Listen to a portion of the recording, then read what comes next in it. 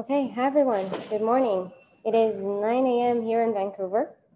Thank you so much for joining us in our tutorial, All Things VITs, which is done in collaboration with the amazing Cy Paul, who will be joining us remotely. You'll see him soon. Thank you so much for joining us, and I hope you'll enjoy the next 3 hours with us. So maybe let's start with a quick introduction of ourselves. My name is Ilan. I'm a PhD candidate at Tel Aviv University and also a research intern at Google Tel Aviv.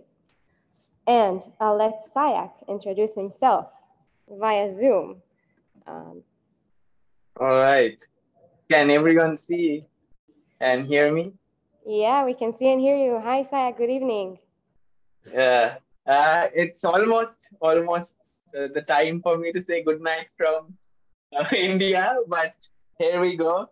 Hi everyone. My name is Sayak, and thanks to Hila for visiting Vancouver in person and for being there to present our tutorial in person. Sorry, the visa issues are beyond my control. That's why I couldn't be present there. But I really would like to welcome you all, and I wanted to say a heartfelt thanks for stopping by our tutorial. My name is Sayak. I am one of the co-organizers for this tutorial. You will see me around, but virtually. I work on the diffusers team at Hugging Face, and of the work, I like to binge watch Suits on Netflix. And yeah, Hila will walk you through the rest of the logistical stuff, which is pretty important, and then we'll get right to the main meat of our tutorial. So Hila, I'll let you take it away. Thank you, Sayak. See you soon. Okay. So other than myself and Sayak, we're going to have a guest speaker who we love very much and appreciate him joining us. His name is On Mukadi. He just graduated his PhD from Tel Aviv University and is now a research lead at Bright.ai. And now that we know everyone who's going to be presenting in this tutorial, let's go over the content of the tutorial itself.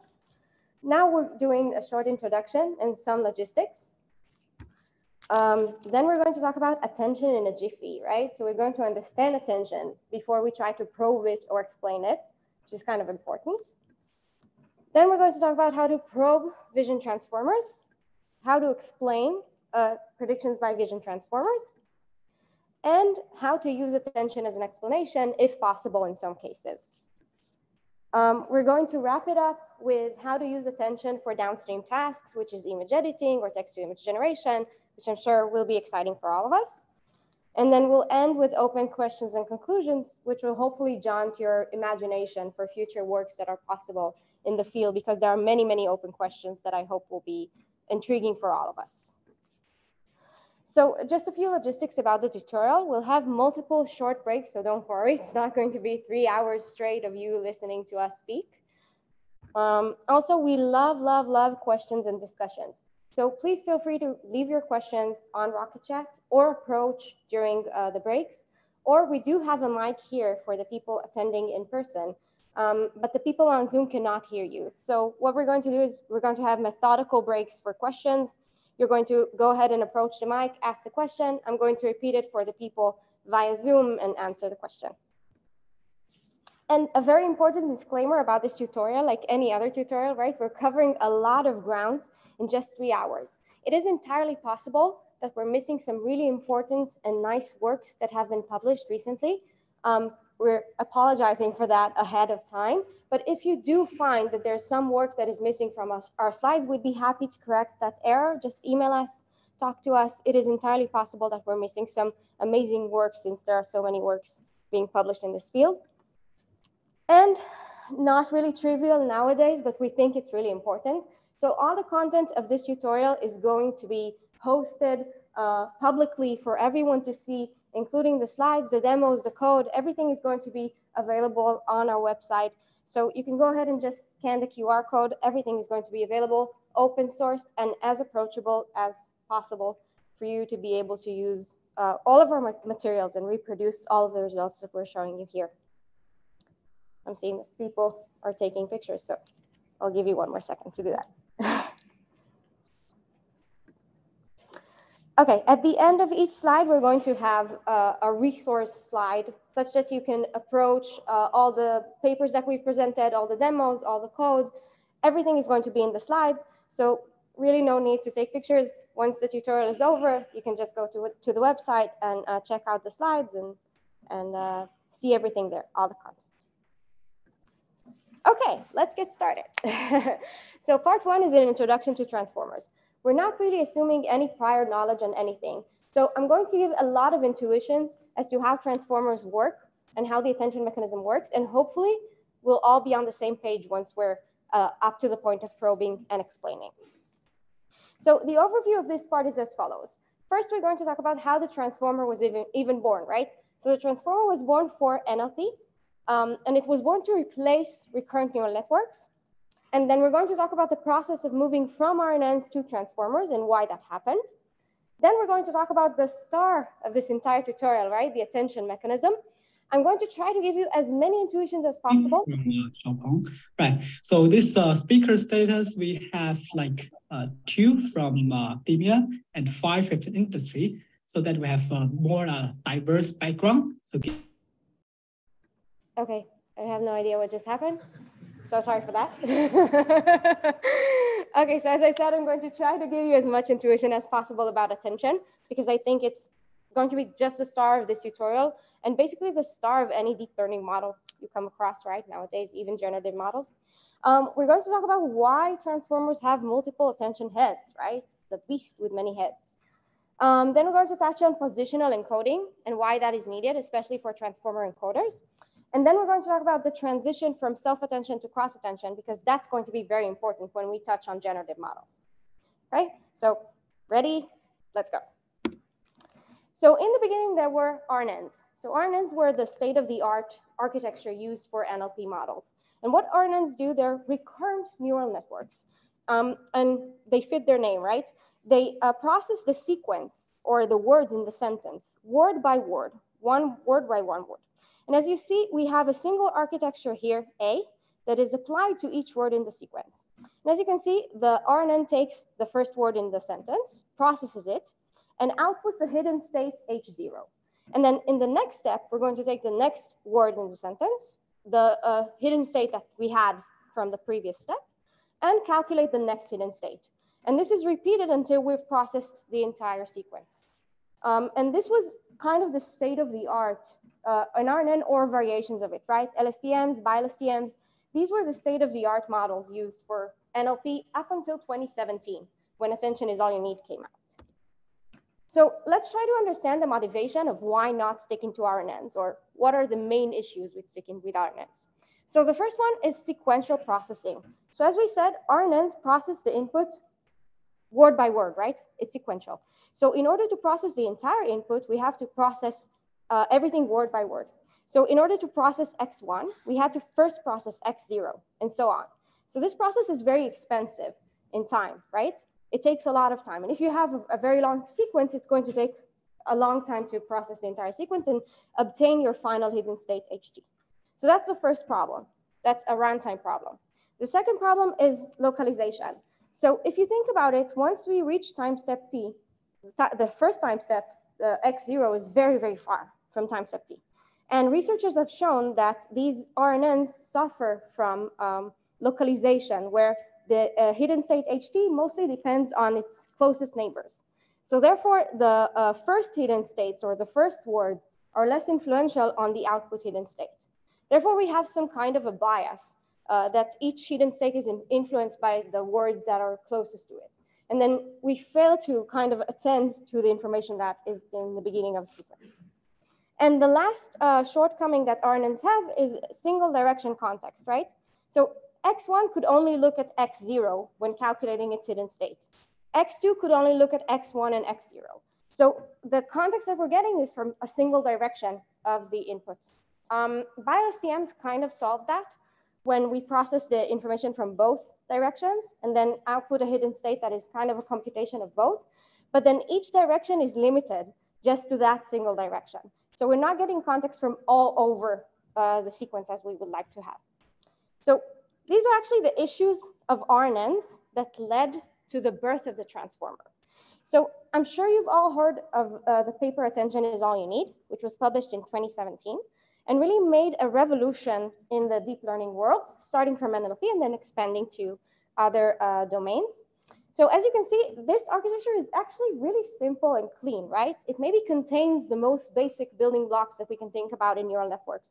So we have feed-forward layers, skip connections, and normalization layers. So everything here is really, really basic. A clean and simple architecture, which was kind of the selling point of attention is all you need, right? That's the title. All you need is just attention.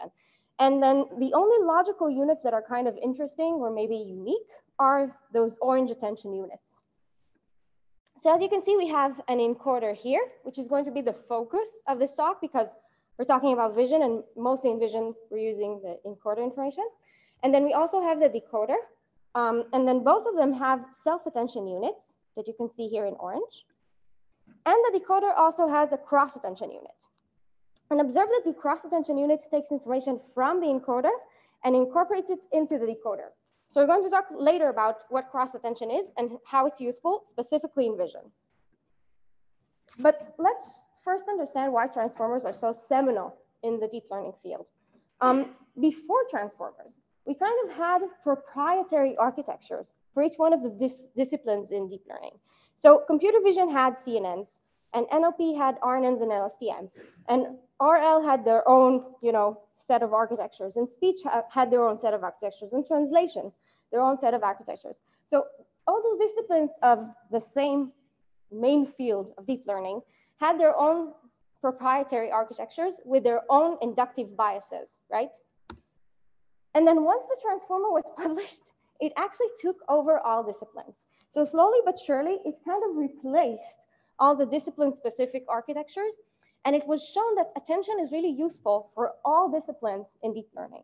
So this is why the transformer is so important and so seminal in the research of deep learning, because it is simply applicable to almost any domain you can think about, right? So this is why this architecture is so important. Okay, so let's talk about what the transformer did solve. We saw some of the shortcomings of RNNs, right? So instead of processing the information sequentially, the transformer processes all the information together, okay? So there's no sequential processing of token by token by token by token. And again, we're talking about encoders, okay, not decoders during this entire talk. The localization issue. Okay. The localization issue was solved as well, since we can now process the entire sequence together and gain context from all other tokens in the sequence. And then single direction context was solved, again, inherently with the attention mechanism, since it processes all information at once. Okay? So basically, it solved the three maybe most prominent issues that RNNs had. It should be noted, and it is important to note, that attention was used before the transformers. Okay? So attention did exist before the transformer was born, but it was mostly used to kind of connect information between the encoder and the decoder. So we had those RNNs, which were the heart of the models, those recurrent units. And then the attention was used as kind of a supporting mechanism to mitigate between the information of the encoder and the decoder, right? So attention did exist, but it was minor. It wasn't the heart of the model. And then in attention is all you need, the authors basically said, you don't need any other architecture. You don't need any other building block. Attention is enough to cover all the operations that were previously performed by different models.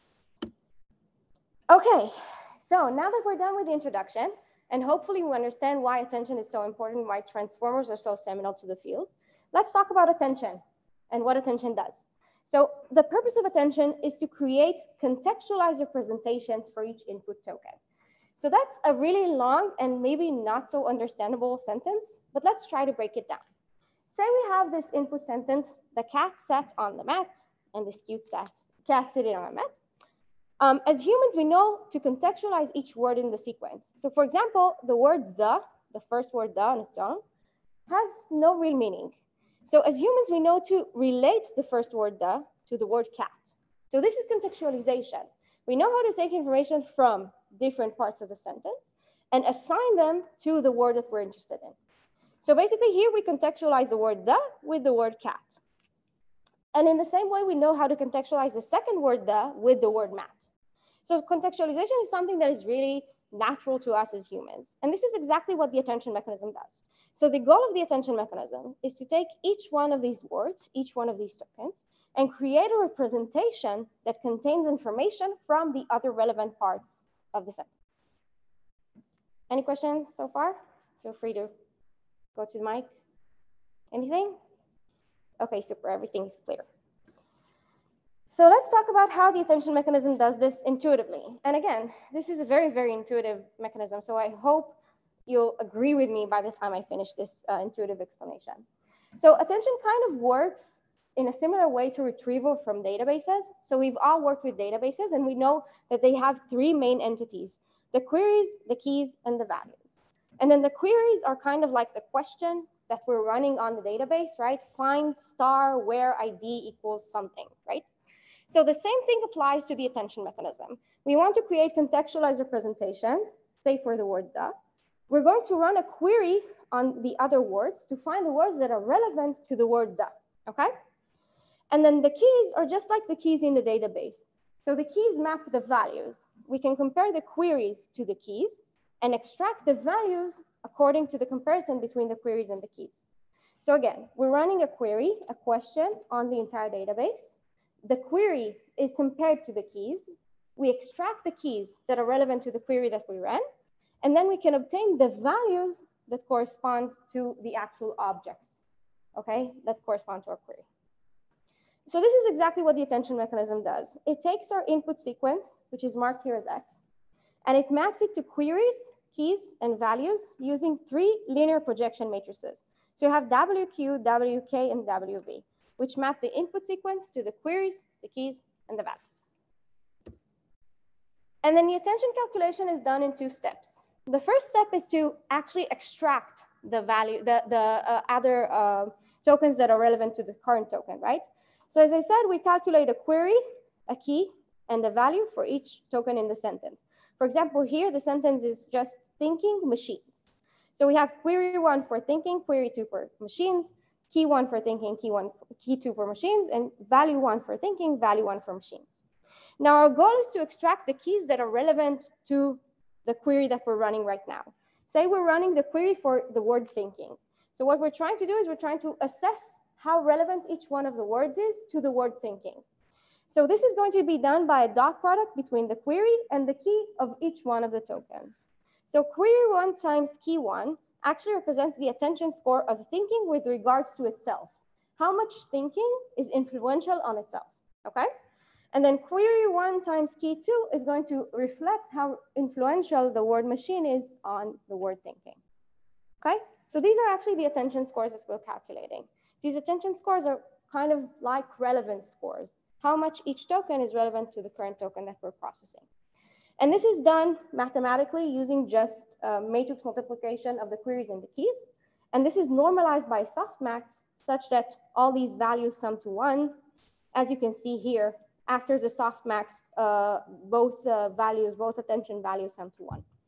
Okay, so we can see here that, for example, the word thinking is going to be influenced by mostly itself, and machines is not going to have a lot of influence on the word thinking. Okay. So after we've calculated these attention scores, we turn to actually do the contextualization. Okay, so the contextualization is done by taking a linear combination of these words weighted by the attention values. So the actual contextualization is going to be taking value 1 and multiplying it by the attention score of the first token, and taking value 2 and multiplying it by the attention score of the second token machines. Okay, and then this is the entire attention mechanism calculation. So there's the attention score calculation here, the softmax of the queries times the keys, and then we multiply that by the values such that now thinking is going to be a linear combination of thinking and machines, and the linear combination is scaled by the attention values. Any questions so far? Yeah, go ahead, approach the mic.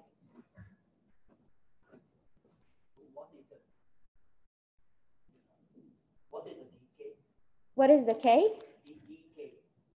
Oh, decay. Decay is the dimensionality of the vector. So it's just a normalization for numeric stability. It's not really critical for the mechanism itself. Other questions? Yeah.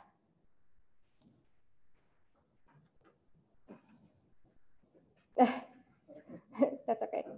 I would like to know, so is it necessary for the Q and a K and a V Unit vectors? Yeah. Oh no, they're not unit vectors. But the range of the attention score might be different, right? Okay, so the attention scores are actually normalized using the softmax. So for each one of the tokens, we're going to have a distribution defined over the other tokens, such that this distribution is going to define how much information we're going to take from each one of the tokens. Okay.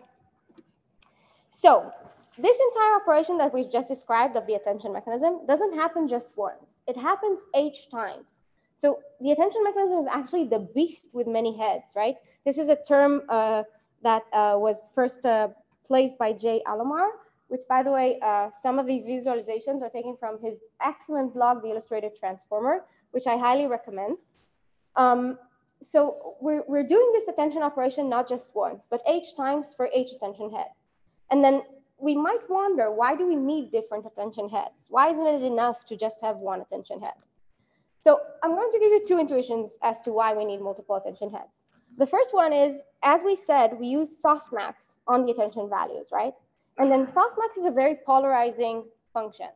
It leaves most of the values close to zero, and then a very, very sparse amount of the values are going to get a score that is not zero, right? So the actual contextualization is limited in that way, right? So we're going to take context from one, maybe two other tokens. If we want to create rich representations, we do want to be able to take context from a lot of the other information in the input. And then we can think about each attention head as performing different functionalities. And that's the second intuition. So in CNNs, we had kernels, right? And we know that each kernel kind of performed or learned to perform its own task. So you can think about the attention heads in a very similar way. Each attention head can learn a different functionality. So we can have some attention heads referring to shapes, colors, textures. In deeper layers, maybe more semantic features, right? Searching for something in the image. So we have different attention heads, and each attention head has its own functionality. And then let's talk about how practically this is done in the attention mechanism. So we have our input X, thinking machines, as we said before. We split the input into 8 heads, and each head calculates its own queries, keys, and values, meaning each head will compute its own attention mechanism. And then after we compute the result of the attention for each one of the heads, we concatenate everything to kind of a super attention result, right? That is constructed of all the attention heads. And then to produce the final output, we just multiply that by a linear layer WO here and obtain the final output of the attention mechanism. Okay, so this is the entire attention mechanism. And if you have any questions, please feel free. It's a great point. So yeah, just approach the mic.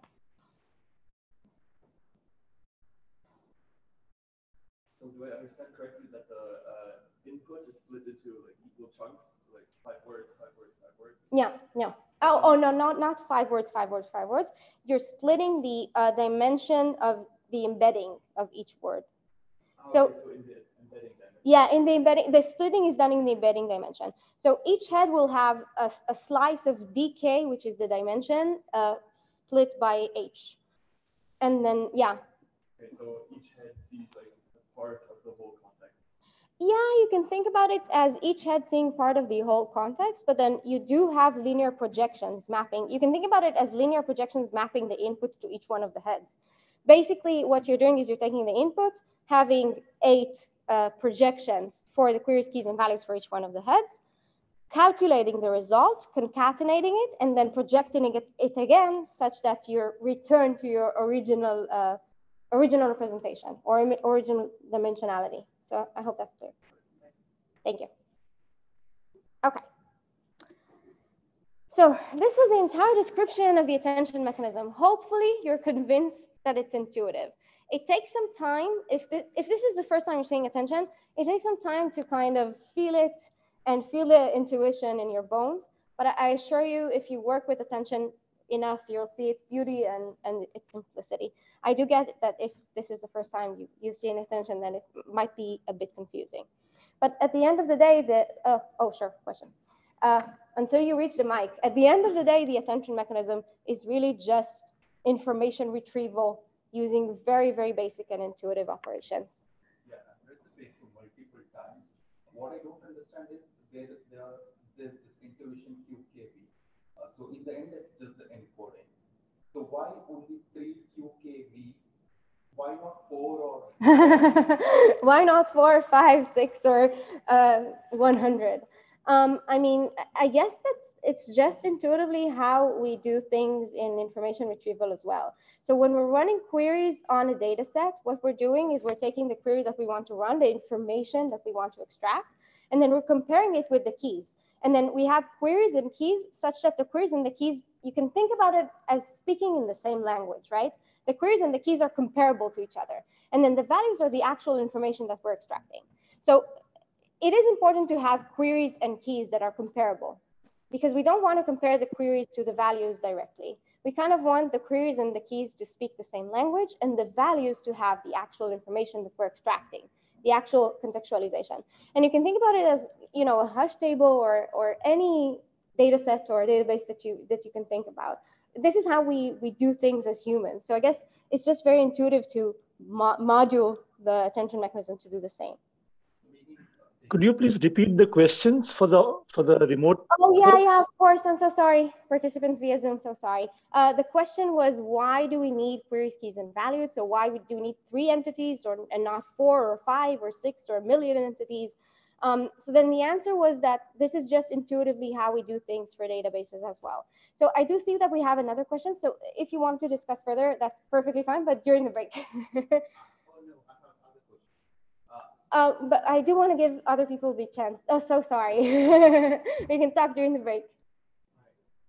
I was wondering if you could talk a little about what makes the attention mechanism more general than even MLP. That is, what inductive biases does it remove?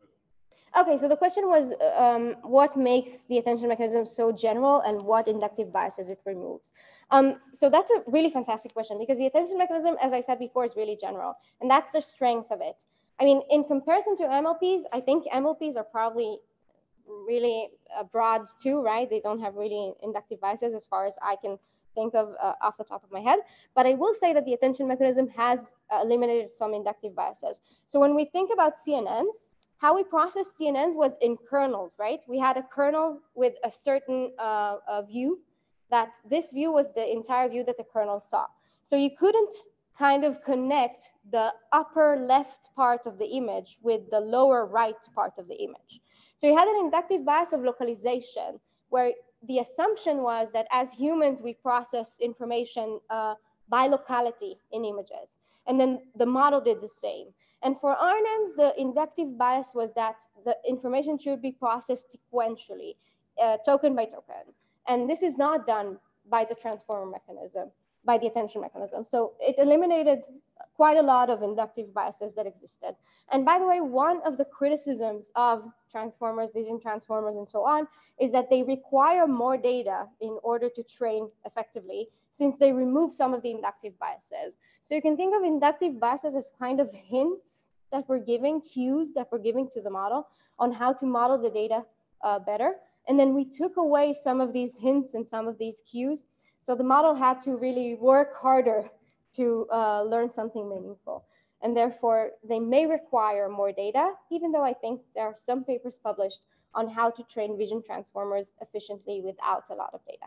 So I have another question, but this is the last question that I'm going to take. Do you want to ask it? Yeah. Yeah.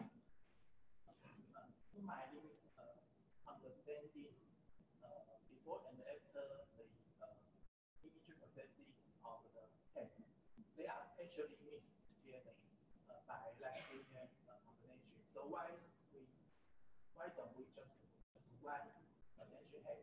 It's based on the computational consideration, or we do have some consideration assumption. Okay, so if I understand the question correctly, the question was, why do we need several attention heads, and one attention head is not enough? And then the best intuition that I can give to it is, as I said before, we can think about each attention head as having its own purpose. So as kernels and CNNs had their own purpose, we need the attention heads to have each one its own functionality and each one its own semantic task. And then they vary significantly from each other. Sayak will talk about probing transformers in the next part of the tutorial. And then you'll see that there's significant variance between the different attention heads. So they have different meanings. And that makes sense. You can think about them as kind of logical units performing different semantic tasks on your input. Okay, so moving on to positional encoding. So if you recall, the entire attention mechanism was based on matrix multiplications, right? We multiply the queries with the keys, but then this multiplication is not sensitive to the order of the tokens in the sentence, right? We could just shift and move around the tokens and the dot product will not be affected by that. But order is really actually important for encoders, okay? For decoders, there are papers showing that you can kind of get rid of the positional encoding, and there's an explanation for that. If you're interested in that, by the way, feel free to come and chat about it during the break. But for encoders, it's really important to have information about the order. Let's take a look at these two sentences that are comprised of the same tokens. She likes ice cream, he does not. He likes ice cream, she does not. To me, everyone likes ice cream, so most sentences contain a logical contradiction. But then these two sentences have very different meanings. In one of the sentences, she likes ice cream, and in the other sentence, she does not like ice cream. So if we're expecting the model to actually create contextualized representations that are meaningful, we need to give it information about the positions, right? It has to know the position of each one of the tokens. So what they did in the transformer architecture is that they added positional information manually, because it doesn't exist in the attention mechanism itself. So we have the input embedding kind of a vector for each one of the tokens in the sequence. And what we're doing is we're just adding positional encoding, adding positional information. And this positional information is just added by summation, okay? So now each vector is going to represent both the token and is going to be added information about the position of the token, such that the attention mechanism can still be oblivious to locations, but the representation of the vector has some information about the position. Okay? Okay, so we covered self-attention so far. Let's move on to cross-attention. So cross-attention is used between the encoder and the decoder, such that the decoder needs to see information from the encoder, right, to make its predictions. But in the context of vision, we're usually talking about contextualization between two different modalities, usually image and text, okay? So what we have right now is an input of an image, which we want to add information from text, from the textual domain too. So what we're going to do is we're going to use the exact same attention mechanism that we've just discussed, only we're going to take the queries from the image and the keys and the values from the text, okay? So let's discuss the intuition that we talked about before. So we said the queries are kind of like the semantic questions, right, that we're asking. So what this mechanism will do is it will ask the semantic questions from the image and give the answers, give the answers or the information for the contextualization from the text. So basically what we're doing when we're taking the queries from one domain and the keys and the values from another domain is we're taking the context or taking the information from the text and inserting it into the image. And the image is free to kind of ask the text or query the text on any semantic information that it sees fit. Okay? So this is the cross-attention mechanism. And we're a bit behind. So this wraps up the first part of our tutorial. The papers that we discussed are basically just attention is all you need. And we've also mentioned the great blog post, The Illustrated Transformer by Jed Alamar. I really, really recommend reading it because I kind of skimmed through the entire attention mechanism and the entire transformer architecture, and I didn't really pay attention to the decoder at all. So if you're interested and want to read more, I really recommend this blog post, which some of my slides were based on. So thank you so much. This wraps up our first part of the tutorial. We're going to have a 5-minute break right now, and then go back to the second part, probing.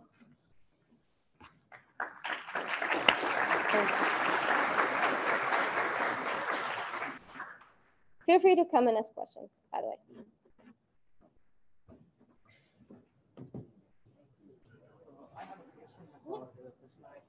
Yeah. So I'm wondering why the identity encoding changes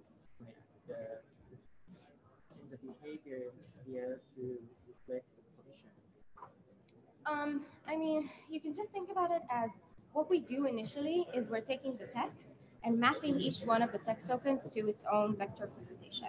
And then adding the positional encoding is kind of like adding more information to that encoding. So the initial, just addition, yeah. Just I don't understand why just addition works well. You can think about it as just adding information to your vector. Think about it as maybe you have, okay, maybe that's the best intuition I can give. Think about the first K entries of the vector being dedicated to the information, the semantic information, and then the last M entries being dedicated to the position. So that's kind of the same, right? You take the information, the semantic information about the Yeah, I token. understand. And then, They just, I mean, I think the for encoding they are differentiated. Why just differentiate? I mean, so just differentiate is important, or it is very important to add a position. Yeah. no other meaning?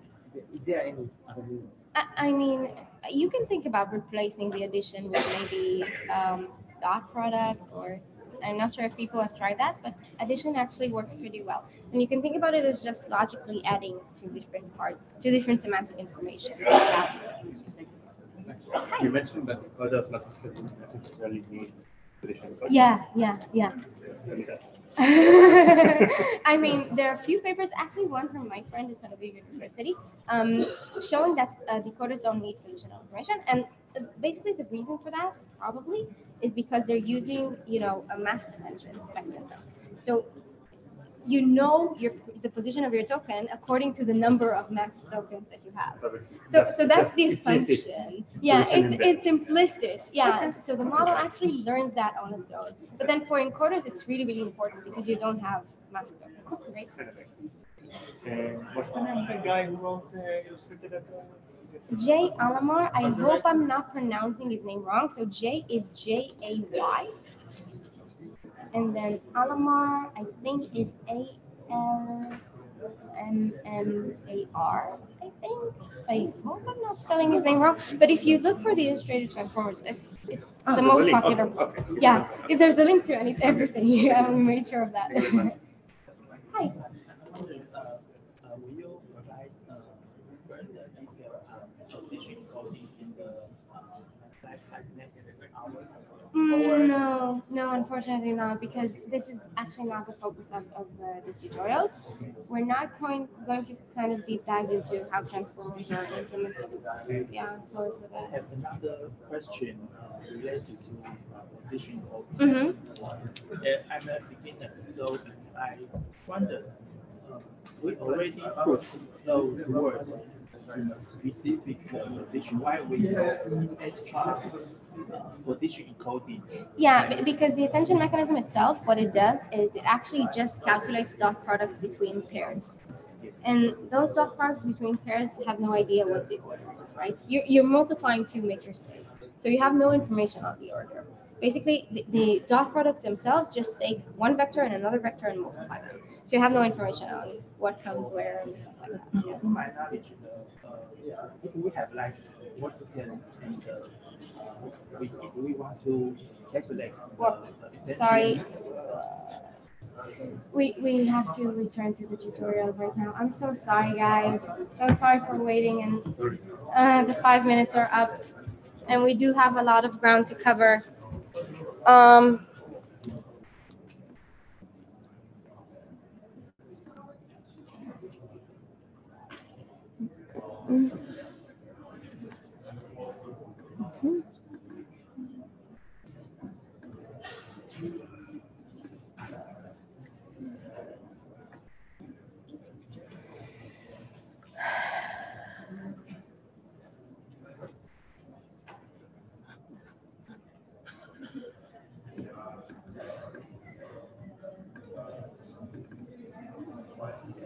Okay, so for the guys on Zoom, can someone say if you can see my screen? Yes, we can. Oh, great. Okay, so the 5 minute break is over. I'm so sorry it was so short. So we're going to move on to the second part of the tutorial, which is probing transformers. And this part will be given by Sayak. So I'm just going to play the recording. If you have any questions for Sayak, since he's not present here, feel free to just join Rocket Chat, okay, and leave your questions there. And then I'm sure Sayak will be thrilled to answer your questions.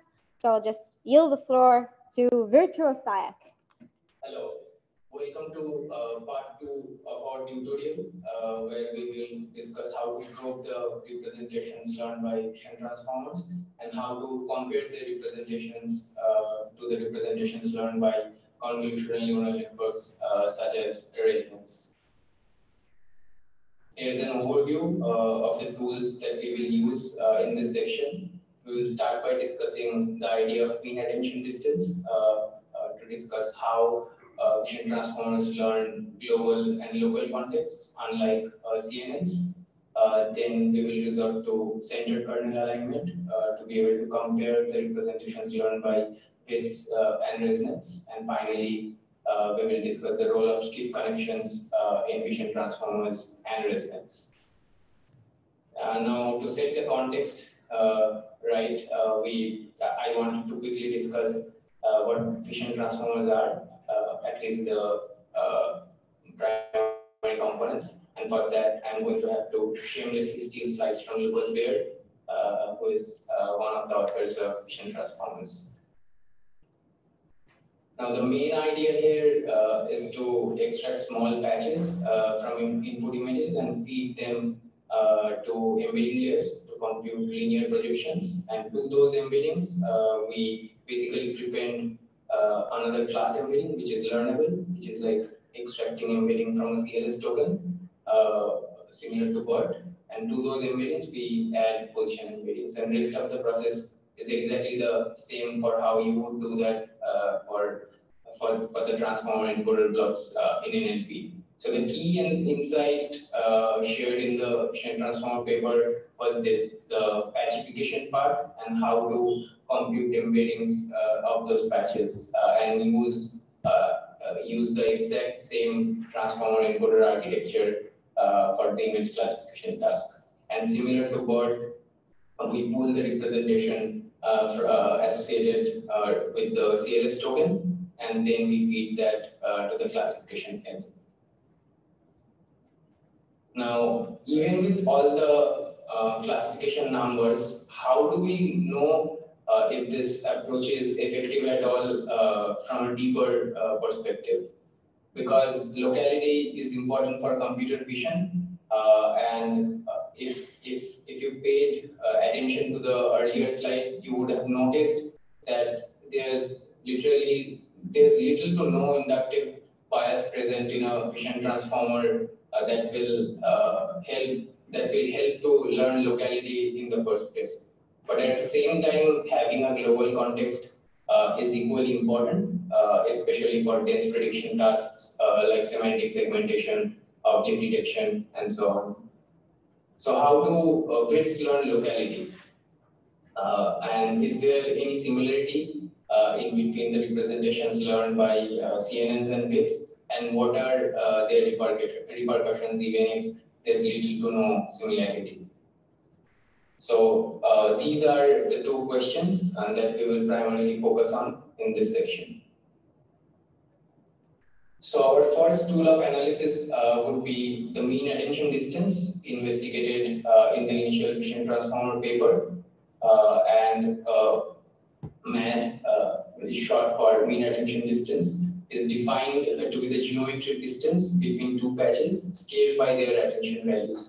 So a high MAD would denote that the distant patches receive high attention values, and low MAD would denote that relatively close patches receive high attention values.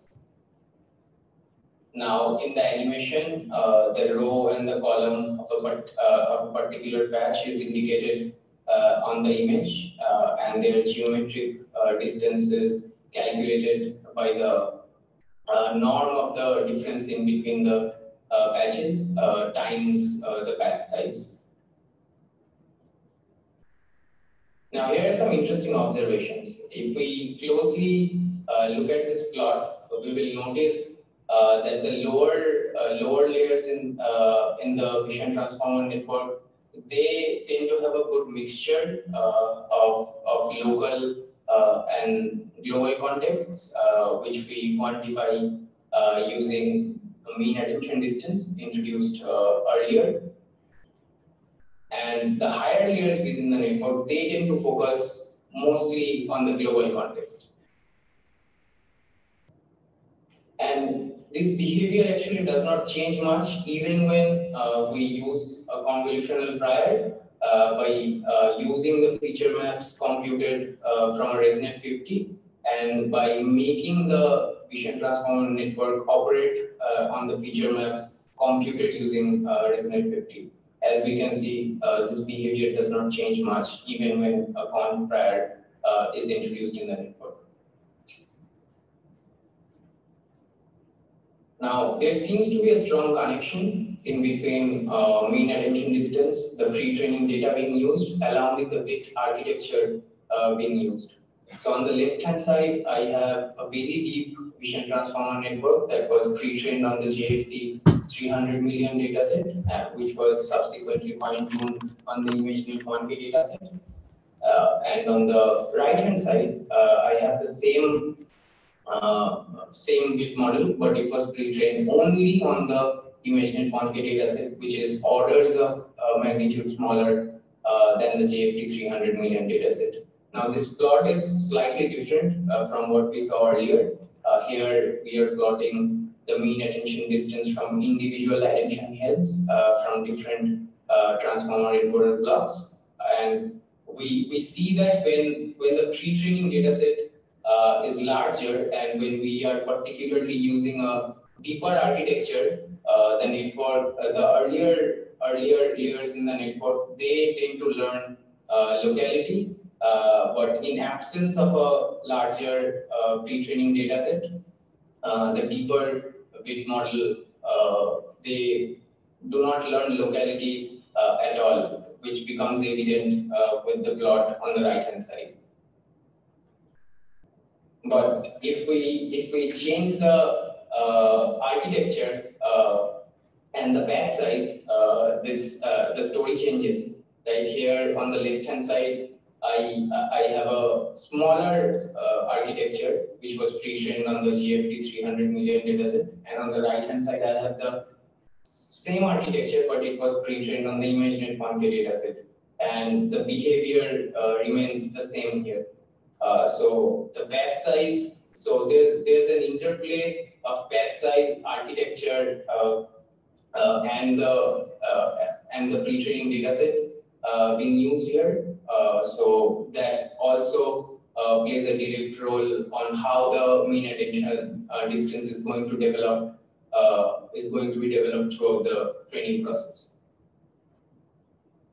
So some observations at this point in time become evident is that without enough data, lower layers in ViTs, they do not tend to learn locality, and this becomes quite evident in the deeper architectures of ViT. And with enough pre-training data, lower layers learn to input locality early on in the network, which could be an indicator for good performance. And from the plots on mean attention distance, it also became evident that ViT layers have access to global information almost uniformly. And in the next couple of slides, we will discuss what are its repercussions. Now, here the primary motivation is that CNNs do not combine both local and global information like ViTs do. And does this lead to differences in their representation space? Well, the spoiler is yes, it does. So here in this section, we will try to compare the representations learned by a vision transformer network and the representations learned by an equal-sized ResNet model. So to be able to do that, we need a quantifiable way to measure the differences in between the representations from neural architectures, and we will use the centered kernel alignment. And this paradigm was introduced in the Similarity of Neural Network Representations Revisited paper. So yeah, and we will primarily use centered kernel alignment for this is because it has two excellent properties, which is it's invariant to orthogonal transformations of representations, which is to say, even we permute the order of the neurons, the CK will remain invariant to that. And it's also invariant to isotropic scaling. That is, when we scale each dimension of the embeddings uniformly, it still remains invariant. And here's a bit of a map. We start by computing the activations from specific layers within the network, and then we compute gram matrices out of those activations, and then we compute the Hilbert-Schmidt independence criterion. And here's a more elaborate formulation of CKA. So the normalization term there, it actually ensures that CKA remains invariant to isotropic scaling. Now let's get to the meat of it. So here we are doing a sort of intra-network comparison. On the upper hand, I have the CKA heat map for the vision transformer networks, two variants of vision transformer. And on the lower hand, I have two variants of resonance. And two observations immediately become evident. One is which show more uniform similarities between both lower and higher layers, whereas ResNets show uniform similarities in like halves, the representations computed from the lower layers in ResNets, they are very different from that of the higher layers, but that's apparently not the case for vision transformers. They are much more uniform.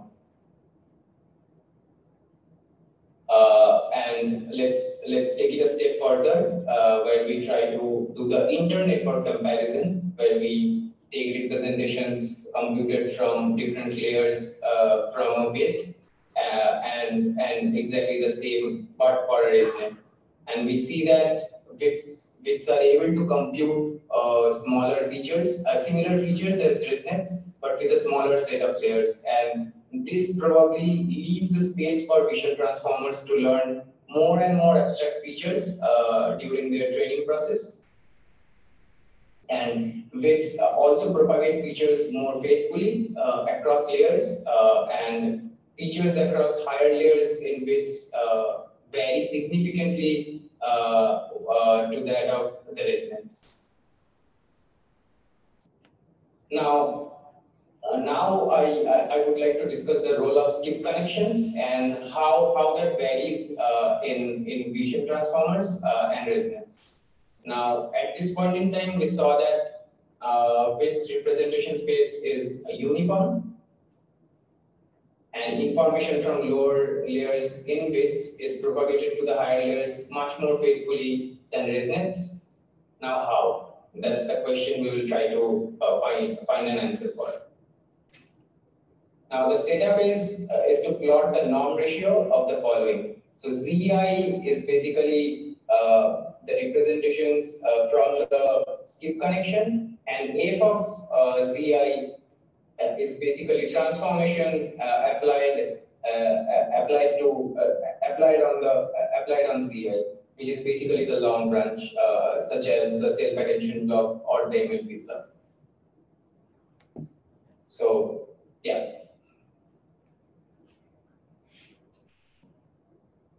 And here's the plot where the zeroth index denote the CLS token, and the rest of the indices on the x-axis denote the spatial tokens. Now, if we look closely, we will observe a clear phase transition in between the CLS and the spatial tokens, where in the first half, skip connections propagate the CLS token, which denotes high norm ratio, whereas the spatial tokens get their major contributions from the longer branch, which is denoted by the lower norm ratio. And this is true for the first half of the network, but this gets exactly reversed in the later half of the network, where skip connections propagate the spatial tokens more. Now, here's a comparative plot in between the role of the skip connections in ViTs and ResNets. And skip connections actually behave very differently in widths and resonance. And overall, we observe low norm ratios as far as resonance are concerned. So this kind of indicates that skip connections play a much more influential role in modeling and propagating the representations across different layers in bits than they do in resonance. And if we start removing the skip connections, it tends to disrupt the uniformity of the representation space in bits. Like if we remove the skip connection from first transformer block, probably it does not disrupt much. But if we start removing it from a higher end, then the uniformity gets immediately disrupted. Now, this is probably a bit out of scope for this tutorial, but its uniform representation structure also impacts robustness as far as robustness benchmarks are concerned in computer vision. Robustness with respect to corruption, robustness with respect to natural adversarial examples, and so on.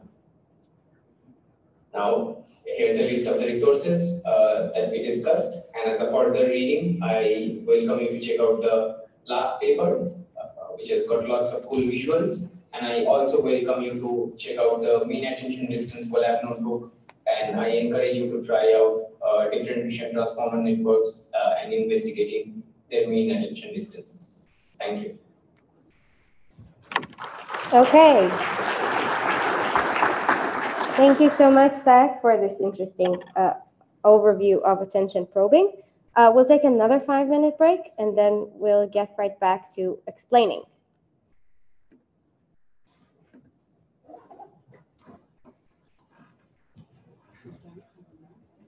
Sure. Yeah, you can ask questions. Overview? Yeah, sure. So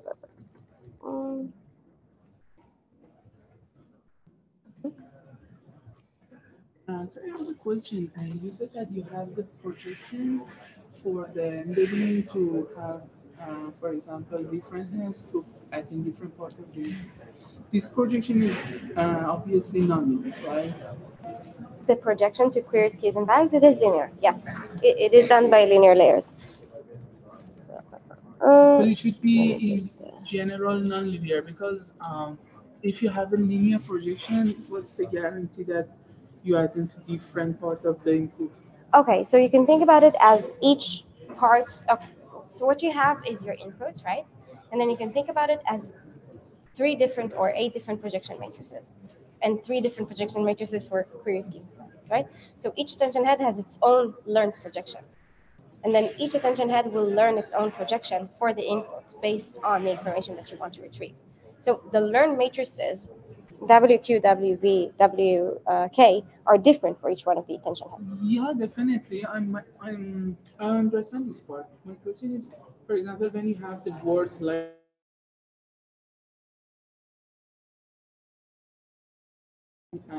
yeah, thinking machines. Okay. You embed and you just divide the embedding and pass the embedding dimension. Yeah, but you do that after the linear projections, right? So the linear projections are supposed to kind of divide them into 8 logical units, each one for each head, for each attention head. And so you're not dividing X itself. Yeah, exactly. So you're not dividing the original X. You're dividing, yeah, the projection. And this projection, to be honest, play the rules for learning different part of the attention, right? Yeah. Because if it projects somehow similar to different spaces, then all of the heads should learn something similar. Yeah, definitely. So it's you can think about it as different projection matrices. Yeah. And the skip connection that we have previously we had in encoder-decoder style. So here the attention is replaced by that skip connection, right? The cross attention that you are taking. Here, yeah, exactly. You do have skip connections before and after every attention layer. So that happens for cross attention. You can see it here. The add and norm. The add part is the skip connection that you're using. So you're having skip connections for the self-attention and for the cross-attention, both for the encoder and for the decoder. And as you can see, even after doing the feed-forward layer, you have another skip connection. Sure.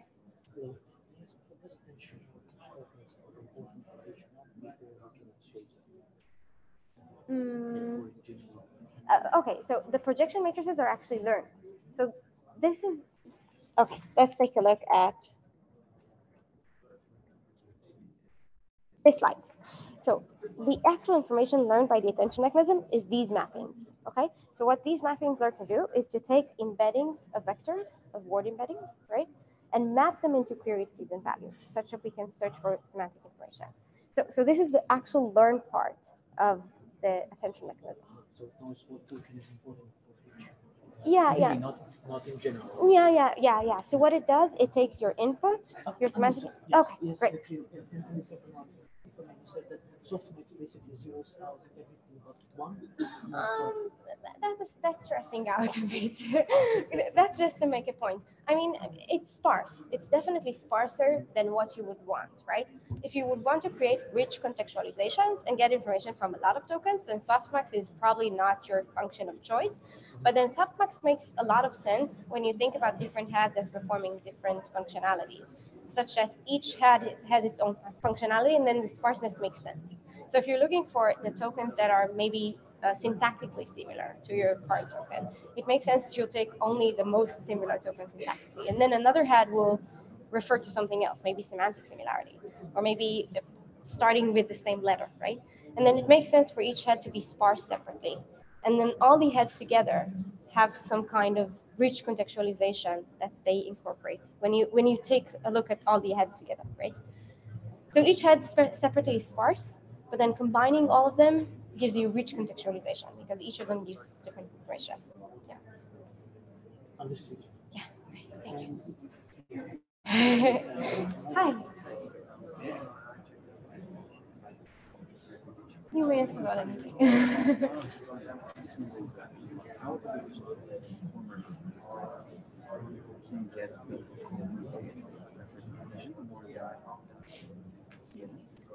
Okay, so vision transformers are basically free to attend to anything, right?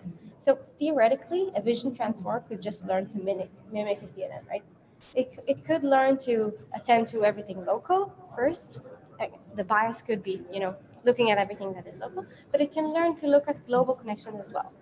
So this analysis is just trying to show what the vision transformer actually learns. It's an interesting question, right?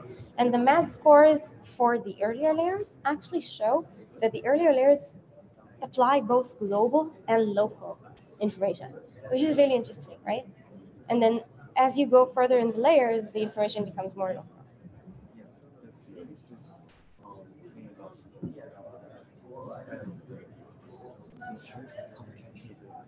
Yeah, so maybe that's a better question for Sayak because maybe you can ask that via RocketJet because I'm not really familiar with all the graphs here. It's more, he's part of the tutor. So you can ask him via RocketJet, but I think the main thing is just because vision transformers can attend to anything, it's interesting to see what they attend to. Do they learn locality or not? And what we observe is that they do learn locality even though they're not forced to do that.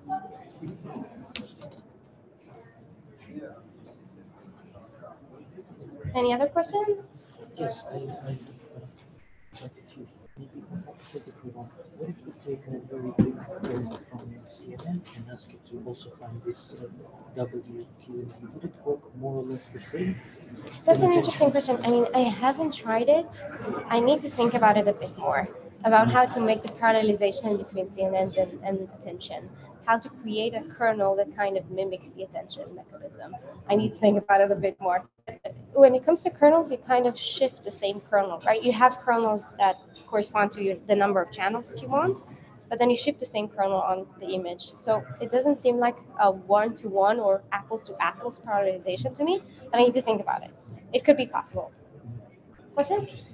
In case I want to visualize the intermediate picture of the transformer compared to the CNN, the layer up picture from local larger circuit build.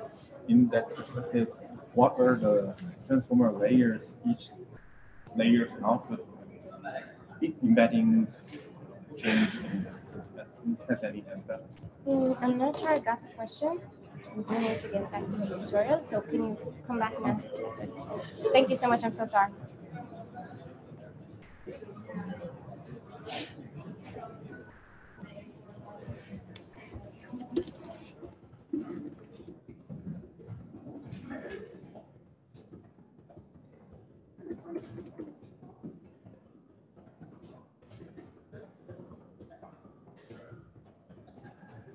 Okay, so we are back to talking about part 3, which is a part very close to my heart because this is my research. We're going to talk about explaining transformers.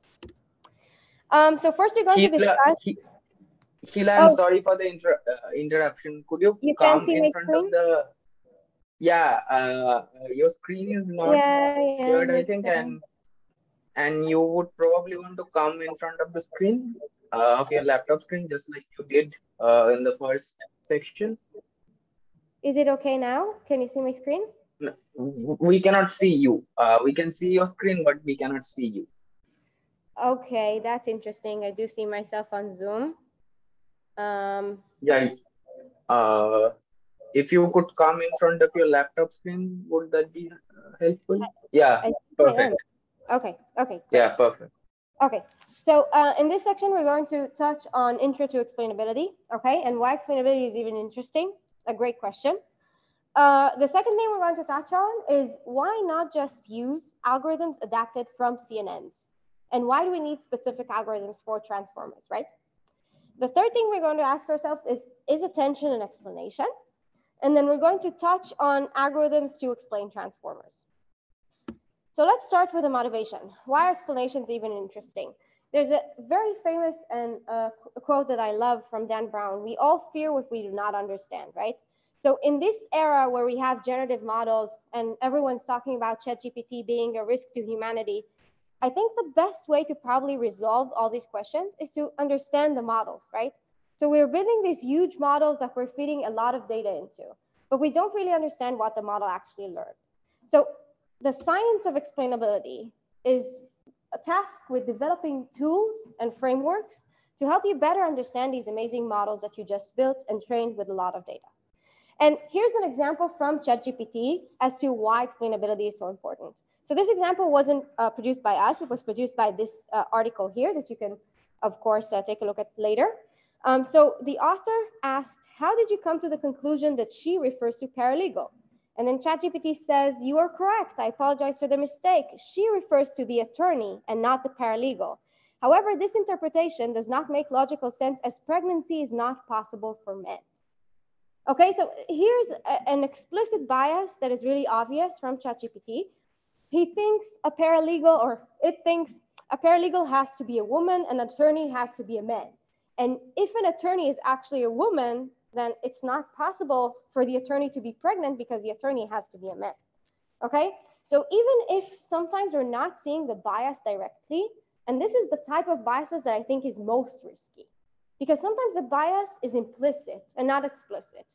And then the model produces predictions that are based on an underlying bias that we cannot identify from just the prediction. Okay, so this makes this field so important, especially nowadays. So in the beginning, we used mainly linear classifiers. And then linear classifiers are self-explanatory, right? You're learning kind of weight for each one of the features in your vector. And then you can understand quite intuitively what the model learned according to these weights. So features that are weighted heavily are important for the predictions, and features that are not weighted heavily are not important for the prediction. And the model was really self-explanatory. But when we're talking about models like ChatGPT, the explanation is not really clear. What even serves as an explanation for generative models? Okay, so this field is really at a turning point right now. And it is really important to try to understand what these models actually work, how these models actually work. So if you're interested in explaining generative models, this is not going to be the focus of this tutorial because we're going to talk about attention and how to explain attention. But explaining generative models is really interesting. And I will refer you to a new preprint that I just published. It has to do with diffusion models. In diffusion models, you take an input text prompt, and then you generate images from the input text prompt. And what we're doing in this work is we're actually able to take a concept, a textual concept, and explain how the model understands a concept. So for example, here we took the concept of photo of a president, and you can see that the model learns to embed a president as just a linear combination of existing American presidents. Here we show other examples of explaining single image predictions. So as you can see, the model makes connections between semantic concepts that are not similar to humans. This is one of the examples that I like the most. So we have an oak tree, and we can see that the model constructs the oak tree as a sequoia tree, just a tree structure, plus a stag. So you can see that the structure of the tree is taken from the sequoia, but then the color of the tree is taken from the stag's body, and the branches of the tree from the stag's horns. So this is not a connection that we would make as humans, but it is a connection that vision models make, and it makes sense. They connect concepts based on shapes and colors and so on. Here's another example of a snake being generated as hose plus gecko. So shape plus texture. Another example of sweet peppers are just fingers plus pepper, okay? So another thing that we're able to do with this method is actually decompose the concept and find biases. So some of the biases are gender biases, as we saw before. So secretary is modeled as actress, hostess, women, ladies, girls, and so on. Opera singers are fat, obese, and overweight. Journalists, this struck a chord with me specifically because I'm Jewish, are modeled as partly Jews, right? And drinking is modeled as millennials, drunk, blonde, and so on, etc. So these biases that we're seeing here are not necessarily biases that we would capture by just looking at the image, but explaining the model is really important because once we explain the model, we can see its internal logic, okay? So this is just a side note about explaining generative models. If you're interested, this is a new preprint called The Hidden Language of Diffusion Models. Feel free to go ahead and read it. But going back to the topic of this talk, when we talk about explainability, we have two types of explainable AI algorithms, roughly, okay? One is model specific, and model specific means that your algorithm uses the internal architecture of the model to create the explanation, right? It uses the linear activations, the skip connections, the internal structure of the network. And a good example for that is GradCam. And another type of explainability algorithm is model agnostic. And model agnostic algorithms do not assume anything about the algorithm. They just look at it as a black box and create an explanation based on this black box ability to kind of probe the model. And a good example for that would be shop or line. Okay, so here's the disclaimer. We're not going to cover all explainability methods, right? There's so many great ones. If we're missing one of them, we're truly sorry in advance. But here are some algorithms that preceded the transformer. So even before the transformer came out, there are tons of algorithms to explain deep neural networks. GradCam, integrated gradients, input times gradient, kernel shaft, Lime, deep lift, and so many more. So the question becomes, why do we even need specific algorithms to explain transformers or explain predictions by transformers? So the reason is twofold. The first reason is that here for transformers, we use attention. And attention is very, very different from convolutions. We talked about it a bit in the first part of the tutorial. We have different semantic biases and different assumptions that CNNs make and transformers don't make. And then for transformers, the classification is done mainly via a classification token, which we'll see later. But then the classification token is not actual information from the input image, okay? And then the classification is done entirely different than how it is done for CNNs.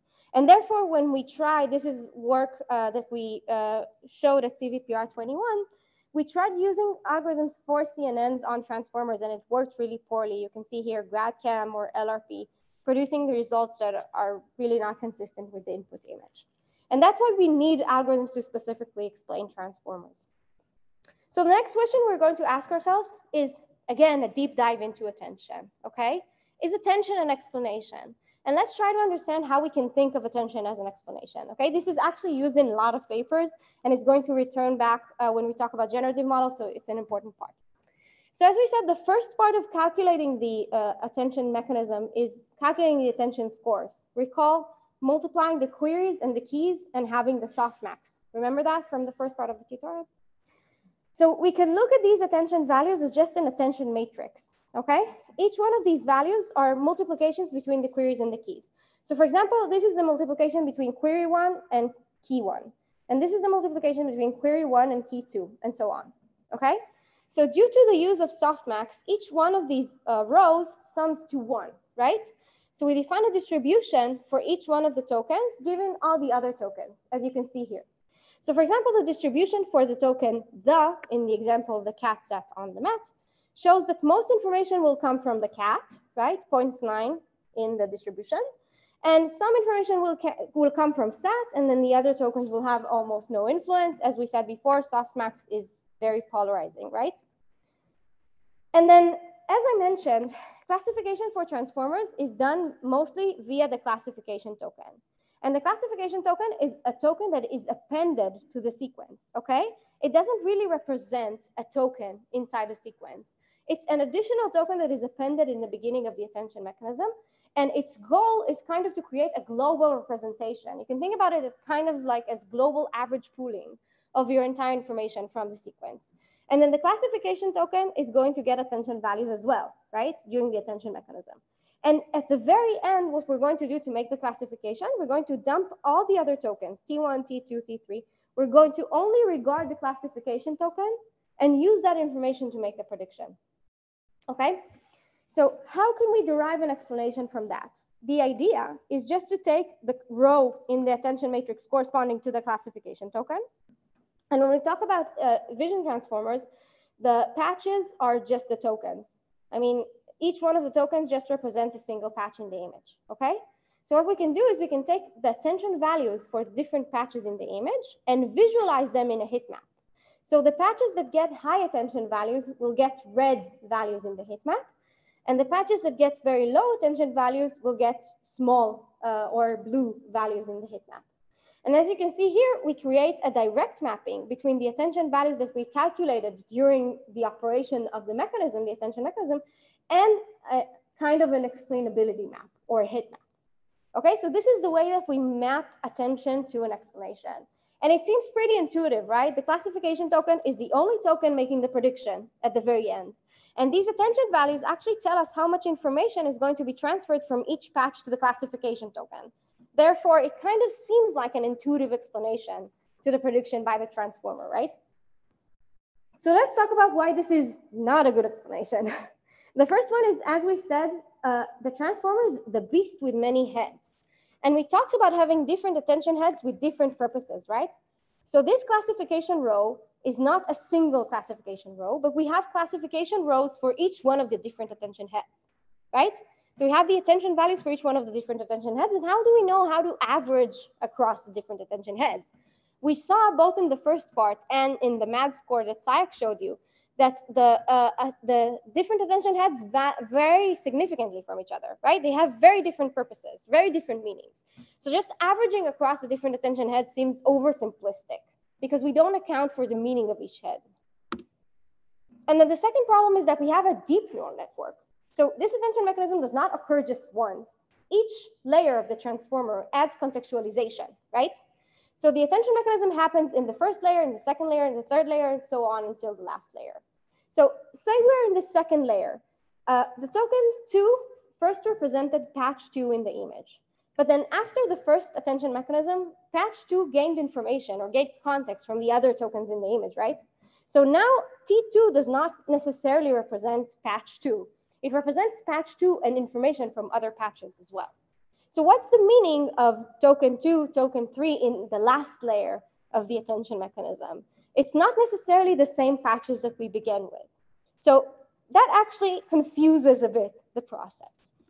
So each algorithm that we're going to talk about to explain attention needs to answer these two questions. First, how do we average across the different attention heads?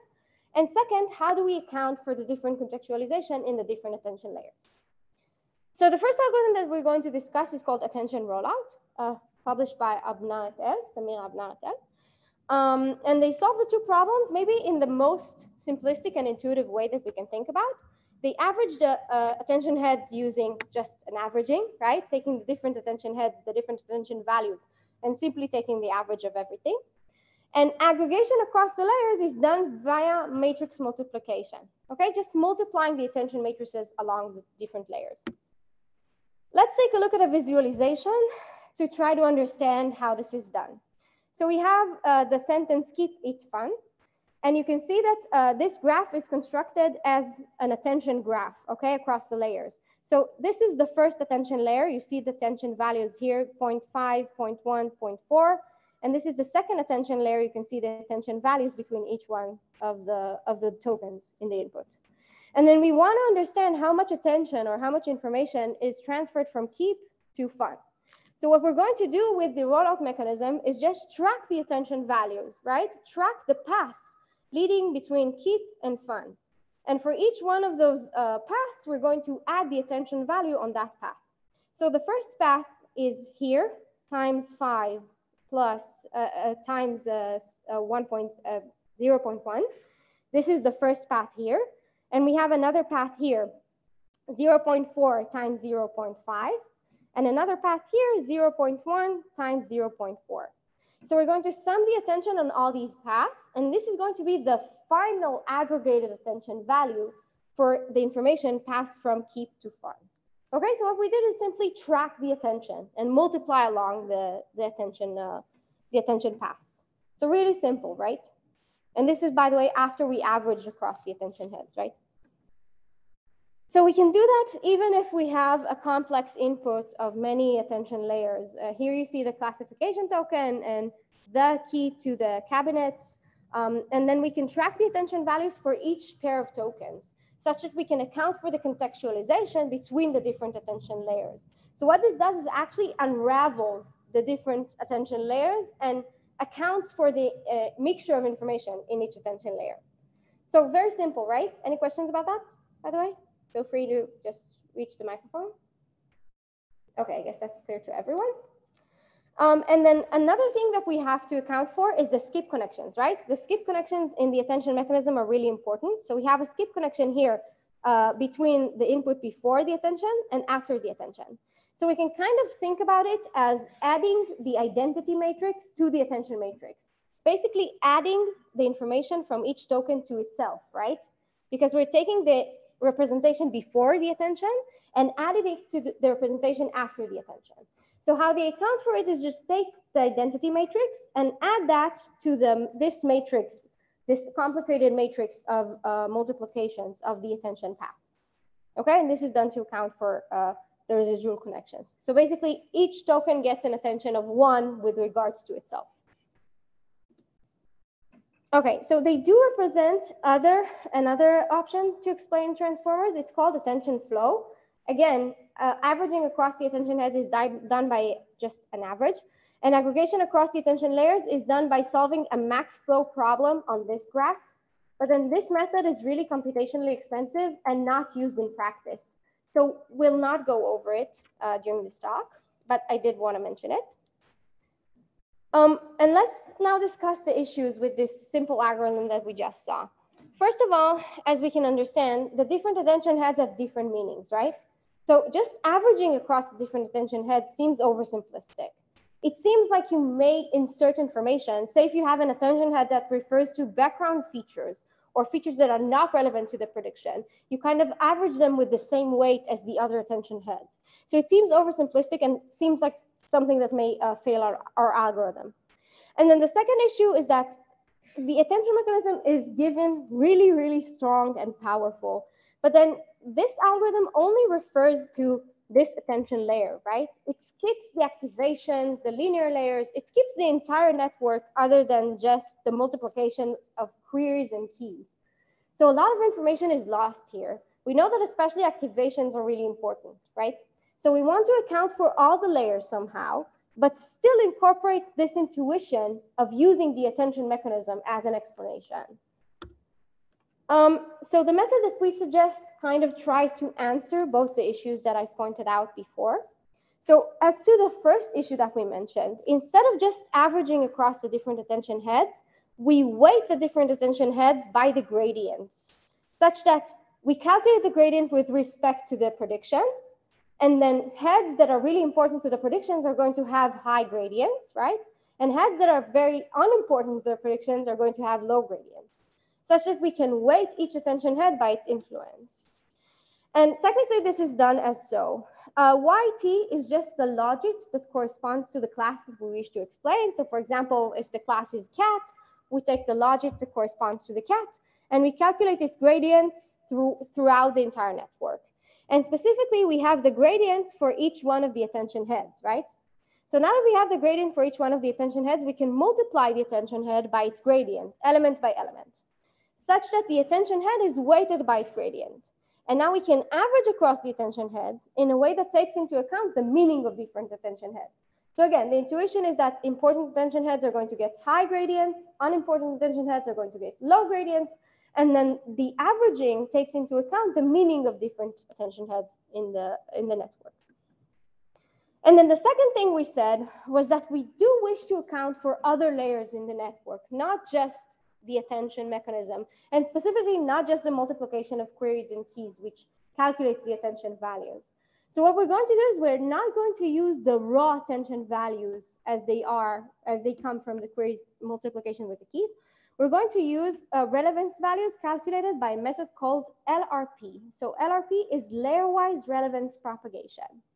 Okay, and the reason that we're using LRP is that LRP has a unique guarantee as to the relevance values. It guarantees that the sum of relevancies in each one of the layers of the network is constant. So each one of the layers in the neural networks is going to sum, the relevancies are going to sum to 1, okay? So that's a guarantee that is really similar to the attention mechanism, right? Because in the attention mechanism, we had each row summing to 1. The softmax guaranteed that. And another thing about LRP that is special in comparison to gradients is that LRP is more stable because gradients can be very high, very low. And other explainability algorithms have actually shown that gradients are unstable signals. So we want to kind of create a signal, LRP, that is based and grounded on gradients, but is more stable, okay? It has a conservation guarantee. Okay, so here's the disclaimer about the next slides about LRP. LRP has many formulations and explanations. We chose to focus on the explanation proposed by our paper, but I do encourage you to look at the paper and look at blog posts about LRP if you're interested. Okay, so let's take a look at a simple neural network. We have layer n and layer n minus 1, and I do realize that the markings, right, are not as we usually mark them, but in LRP, because we do backpropagation, we mark the layers as smaller layers to higher layers, where the first layers get a higher number. So we have xj, which results in xi1 and xi2, and we have another neuron here that we don't really account for. And the relevance backpropagation in LRP is done in the exact reverse direction from the forward pass, similar to gradients, right? So the forward pass is done from xj to xi1 and xi2, and the relevance backpropagation is done from xi1 and xi2 to xj. And now let's understand how LRP assigns relevance to xj based on the previous layer.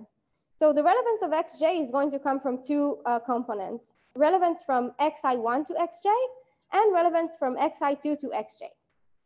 You can see here in blue the relevance from xi1 to xj, and in purple the relevance from xi2 to xj. And the relevance is computed in a really simple way. We take the gradient, which actually accounts for how much information was used from xj to compute xi1, right? We multiply it by the actual value of xj, and then this is the relevance value of xi1, the previous layer. And the relevance value of xi1 is divided by xi1. It's just, you know, a technical formulation. You can see here the entire formulation in a formal way, but then the intuition is just taking the gradients and then balancing them with some kind of other values to guarantee the conservation rule, right? So what we're preserving here is that the relevancies of xi1 plus xi2 equals to the relevancies of xj and this neuron. So if the sum of relevancies here is 1, then the sum of relevancies here is 1 as well. And then we kind of mimic the behavior of the attention mechanism where the sum of all rows is preserved. And then the final algorithm is just replacing the attention heads here with the LRP value of the attention heads. So we have the LRP value of the attention heads instead of the attention heads. And as you saw, the LRP is propagated from the last layer, from the prediction, all the way back to the first layer. So the LRP values of the attention heads actually count for all the other layers, right? So if we replace the raw attention value with the LRP value of the attention, we actually obtain a value that is pseudo attention, but takes into account the other layers of the network. So the activations and the feed forward layers and so on. So the final algorithm is taking the attention heads, the LRP value of the attention heads instead of the raw attention, weighting them by the gradients, averaging by this multiplication, and then also adding the identity matrix, which is similar to the rollout algorithm, right, to account for the skip connections. And this is the overall outlook of the algorithm. For each transformer block, we do what we just described, and then to account for the different attention layers, we multiply the attention matrices that we calculated here, which is also similar to rollout, okay? So the aggregation across the layers is actually done similar to rollout, and we do add the identity matrix similar to rollout. Okay, observing some results, you can see that our method is able to actually create salient features that are corresponding to the inputs. Also, because we use gradients, right? The gradients are specific to the class that we wanted to embed. We propagated the gradients with regards to a specific class, a specific logic. So if we have two subjects in the image, say a dog and the cat, we can propagate the relevance with regards to the dog and the cat separately. And you can see different heat maps for each one of the subjects in the image. It also works on sentiment analysis because, as we said, the transformer is kind of a global architecture employed for all disciplines. So I'm not sure if you can see it because it's kind of small, but you can take the same text and propagate gradients with regards to negative sentiment and positive sentiment. And then you can see that the text is highlighted where the negative parts are shown here and where the positive parts are shown here. So for example, positive is enthusiasm, joy, entertainment, and negative is doesn't, hard, joyless, and stuff like that. This actually works quite well for VQA as well. So if we're asking the model what signs are above the person, usually VQA models don't really explain themselves, right? They just give you some kind of a prediction. So you're not sure if the model actually made the classification based on the right reasons. So for example, here you can see what signs are above the person. The model actually looks at the signs above the person. So you can know that the model made a prediction, at least based on the right regions in the image. What is causing the shadows on the ground? You can see that the model is, again, looking at the shadows on the ground. And by the way, these kind of explanations sometimes show that the model looks at the entirely wrong thing to make the prediction. So these are positive examples, but there are negative examples as well. We do have another method presented at ICCV 21, which also works for multi-model transformers. We don't have the time to get into it, but I will show some results. So this is the first result. So we have an object detection model. This is specifically DETR. And then we can turn our object detection model into a semantic segmentation model. So for example, we can see that in this cats and remotes example, the object detector detects both remotes and cats. And you can see that if you propagate the relevance with regards to each one of these detections, you can get a semantic segmentation map of where the object is in the image. So really extracting semantic segmentation from object detection models. Another thing that has been used a lot by other works is explanations for CLIP, okay? So we do know that CLIP can take an input image and a text and then output a score as to how much the image corresponds to the text. So then we can propagate the relevance with regards to the score of the image with the specific text to see where the model finds the text in the image. So for example, this image of an elephant and a zebra next to a lake, we can give the model the text an elephant and see that the model kind of identifies correctly where the elephant is in the image. So the relevance map can actually show us the location of the object in the image, given that the model is expressive enough to understand different texts. So the model can show us where an elephant is, where a zebra is, and where a lake is. And here's the cool part of using explainability. Explainability is really useful for downstream tasks as well. So these explanations that we saw for CLIP were actually used for quite a lot of downstream tasks. So this is an example of using explainability for text and video editing. So what we want to do here, this is a work, by the way, from the Weizmann Institution. What we want to do here is take an input image and edit it according to target text. So we want to take this image of a woman with a brown hat and turn the hat red. So maybe the first thing that we want to do in the editing task is identify where the hat is in the image, right? So what we can do is we can insert the image with the text hat to clip, then obtain the relevancy maps as we saw here. As you can see here, this is the relevancy map, and identify where the hat is in the image such that the algorithm can now edit the correct part in the image and turn the hat red from brown. And as you can see, without using relevancy maps as Bootstrap, there are many additional artifacts to the image, meaning her face kind of turns red and not just the hat. Here's another example from a paper that won best paper at SIGGRAPH 22. It's called Clipasso, also from Tel Aviv University. And the goal of this paper is to take an input image and create a sketch at different levels of abstraction. So you can see this flamingo here, and the sketches here are different levels of abstraction. This is very detailed, and this is very abstract. So in order to create different levels of abstraction, we can use the heat maps or the relevancy maps for the image, and then place the strokes, the most important strokes, in the most salient parts of the image, such that the most salient parts of the image get their corresponding strokes, and we can create abstractions at different levels. So explainability is actually useful for a lot of downstream tasks as well. I will say that there are many additional methods to explain transformers, okay? I just mentioned briefly 3 of them, but there are a lot others. For example, Covert et al. Did Shapley values estimation for vision transformers. There are people using Markov chains for vision transformers, and so many more that we're not mentioning in this talk. So if you're interested, just feel free to check out the papers that cited the papers that I discussed during this talk. And obviously, we're not able to cover everything. Here's the list of resources that we use during this talk. And you do have Colab notebooks and demos where you can interactively show explanations using different methods and see the difference between methods for CNNs and transformers. Okay, so this wraps up this part of the tutorial. In the next part of the tutorial, we're going to talk about how to use attention as explanation for models like Dino. So let's take a 5-minute break and get back to it.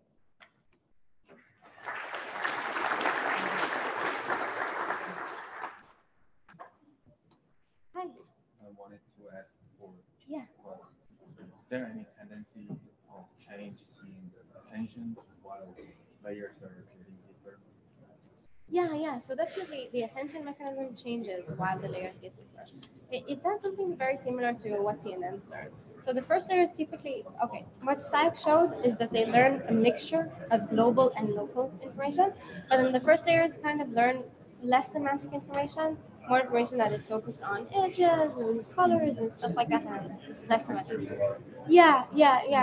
And then there's research specifically on that you can look up. I think in the probing section, Stack probably mentioned some papers that you can look up. Hi. The emphasis about the classification. Yeah. Are there any notable differences from their patch? Oh, yeah, so there's an interesting work actually showing that you can maybe take a look at other patches in the image and not specifically the classification token, and then use the other patches as the classification token and extract the information from there. I'm not sure if it works all the time. I mean, there's papers showing specifically what happens in the classification token versus the other tokens.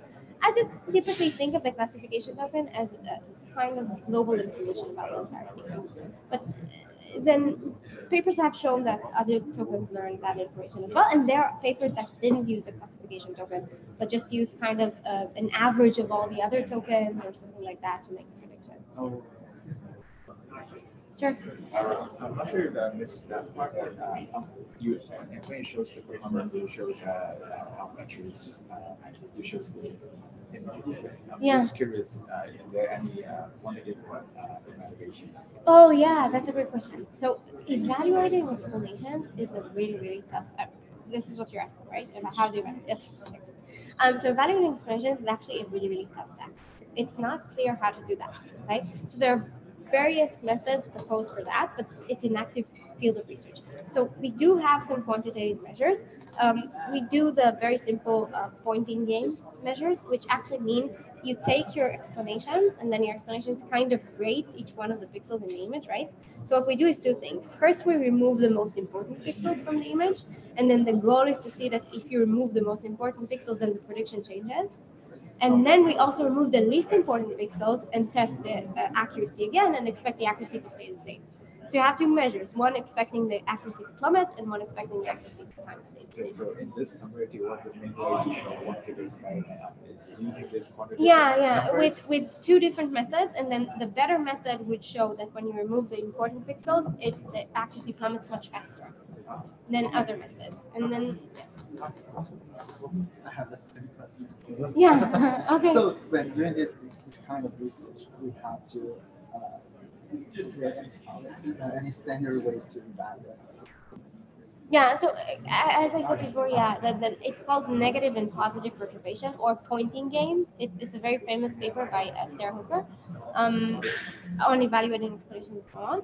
But then there's so much research going on around how to evaluate explanations specifically. So if you're interested in that, that's an entirely, a huge field of research that I think has a lot of room for improvement. But then, in my opinion, my bet, at least for the future, is the work that I showed in the beginning. Because right now, generative models are really the future of deep learning. So explaining predictions is nice, and as I showed, it's really useful for downstream tasks. Definitely, no question. Yeah. For the VQA models, what are the tokens? Is it the words or? Oh, that's a great question. So it depends on the model. What I showed in the slides is VisualBERT, and then VisualBERT takes the sequence of tokens from the text, appends a separation token, and then takes the input tokens from the image. And the tokens from the image are patches. Our patches in the image, yeah. And is it just like, is it generated as just like a grid on the image? Yeah. It's just like you take your input image and then you divide it usually to equal size patches. And then these are the patches, the tokens that you're using. You're flattening them, you're taking the 2D patches. You can take a look at an image is worth 16 by 16 words, the Vision Transformer paper, where they actually explain how they do that, how they break the image into patches, and then each patch is flattened using a linear mapping, and then you have a token for each one of the patches in the image, and that's your sequence. Okay, and then the VQA model, it's the sentence separator and then the image. Right. And then you have other VQA models that do cross attention between, you have an encoder for the image and an encoder for the text, and then they do cross attention between the information from the image and the information from the text, but that specifically is VisualBERT, which appends both of them as a single sequence and then uses self-attention. Oh, so this is self-attention. Yeah, this is self-attention. Yeah. Thank you. Why do we need the classification at all? That's a great question. So people have actually, I answered that question before. No, that's okay. That's okay. Perfectly fine. People have actually shown that the other tokens actually learn information that is very similar to the classification token. So you don't actually necessarily need the classification token, but then it was created or it was added to kind of accumulate global information from all the other tokens, such that you will have a representation for each one of the tokens that is independent of the task at hand. So you're creating embeddings for each one of the tokens that is contextualized from the other tokens, and then the classification token is a standalone token that is just meant to do classification. You can think about it being useful if you want a model that performs multiple tasks. So maybe you want to do both classification and completion of sentences. Maybe you want to actually use the information from the different tokens. So you have this token that its sole purpose is just to do classification. On what? On the average of the final tokens, or yeah, you can do that. Yeah. Is there any work that explores this at all? Yeah, definitely. There's a work that shows that I don't remember the name of the work. Sorry, I can look it up. If you write me an email, I'll mention that in the next part of the tutorial. You can just email us, and we'd be happy to answer questions. There's a paper that actually showed that you can use the other tokens and not the classification token, and usually the prediction isn't harmed that much. So by the way, but it depends on the model and how you train it and the data and so on. Thank you. Sure. Hi. Thank you. Are these, like the Yeah, this is from the original vision transformer paper, right? It's the rollout method. They use the rollout method. Okay, yeah, that's good. And also, by the way, one of the authors there is married to Samira, who wrote the rollout paper. oh, Yeah. and also the like explaining for these self-supervised models, are they? Because you mentioned that for example, we have different heads. Yeah. So for the self-supervised, how would you interpret those? That's an amazing question, and actually, Sak is going to touch on that in the next part. Okay, okay. Yeah, thank you very much. You just answer actually. What's the relevant method for Okay, yeah. Okay, sure. I have a question. So the first question, can you also use Tiva for not for format, but also for CMS? It was inspired by a combination of GradCam and LRP. I guess you can formulate some kind of Because it looks quite generic. You could propagate LRP values and then propagate them for the different channels, right, of the last layer, and then use the gradients to you could propagate. Okay, cool. And the second question, according to your experience, do you think that transformers are more competitive than less competitive, or maybe they're different? That's another amazing question. I mean, we have noticed, and we will say that in the conclusions part, that different types of transformers behave very differently. So it depends on the model size and on the patch size. And I have noticed that smaller patch sizes for transformers are usually more interpretable, or the algorithm seems to work quite well on smaller patches.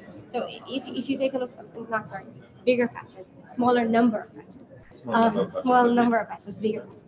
If you take a look at the methods that actually, the ones that I mentioned, so and they use VIT 32 base. So if you go to VIT 8 base, say, or 8 large, the explanation will be much less. Much less, okay. Yeah.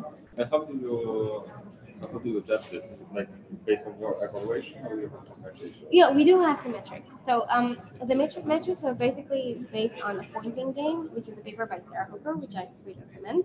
Basically, what we're doing, pointing game, what we're doing is we're taking the ratings of each one of the pixels, and then we're trying to remove the important pixels and see what happens if the classification plummets. Yeah, and then remove the least important pixels. And that's it. Okay, sounds good. Okay, thank you much. Thank you.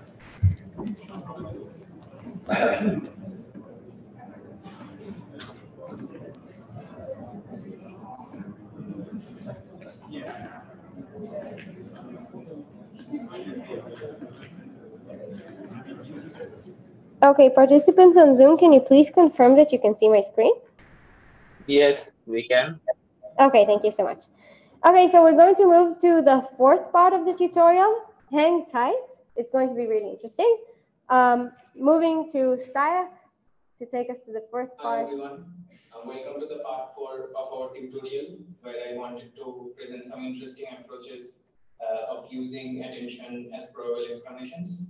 But I wanted to present some different approaches of taking a look at it.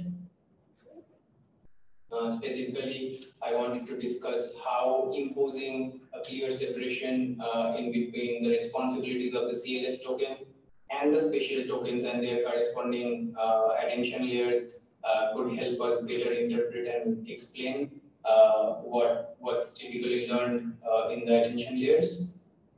And I also wanted to discuss the role of pre-training strategies in the development of saliency of different objects that sort of emerge from the input images.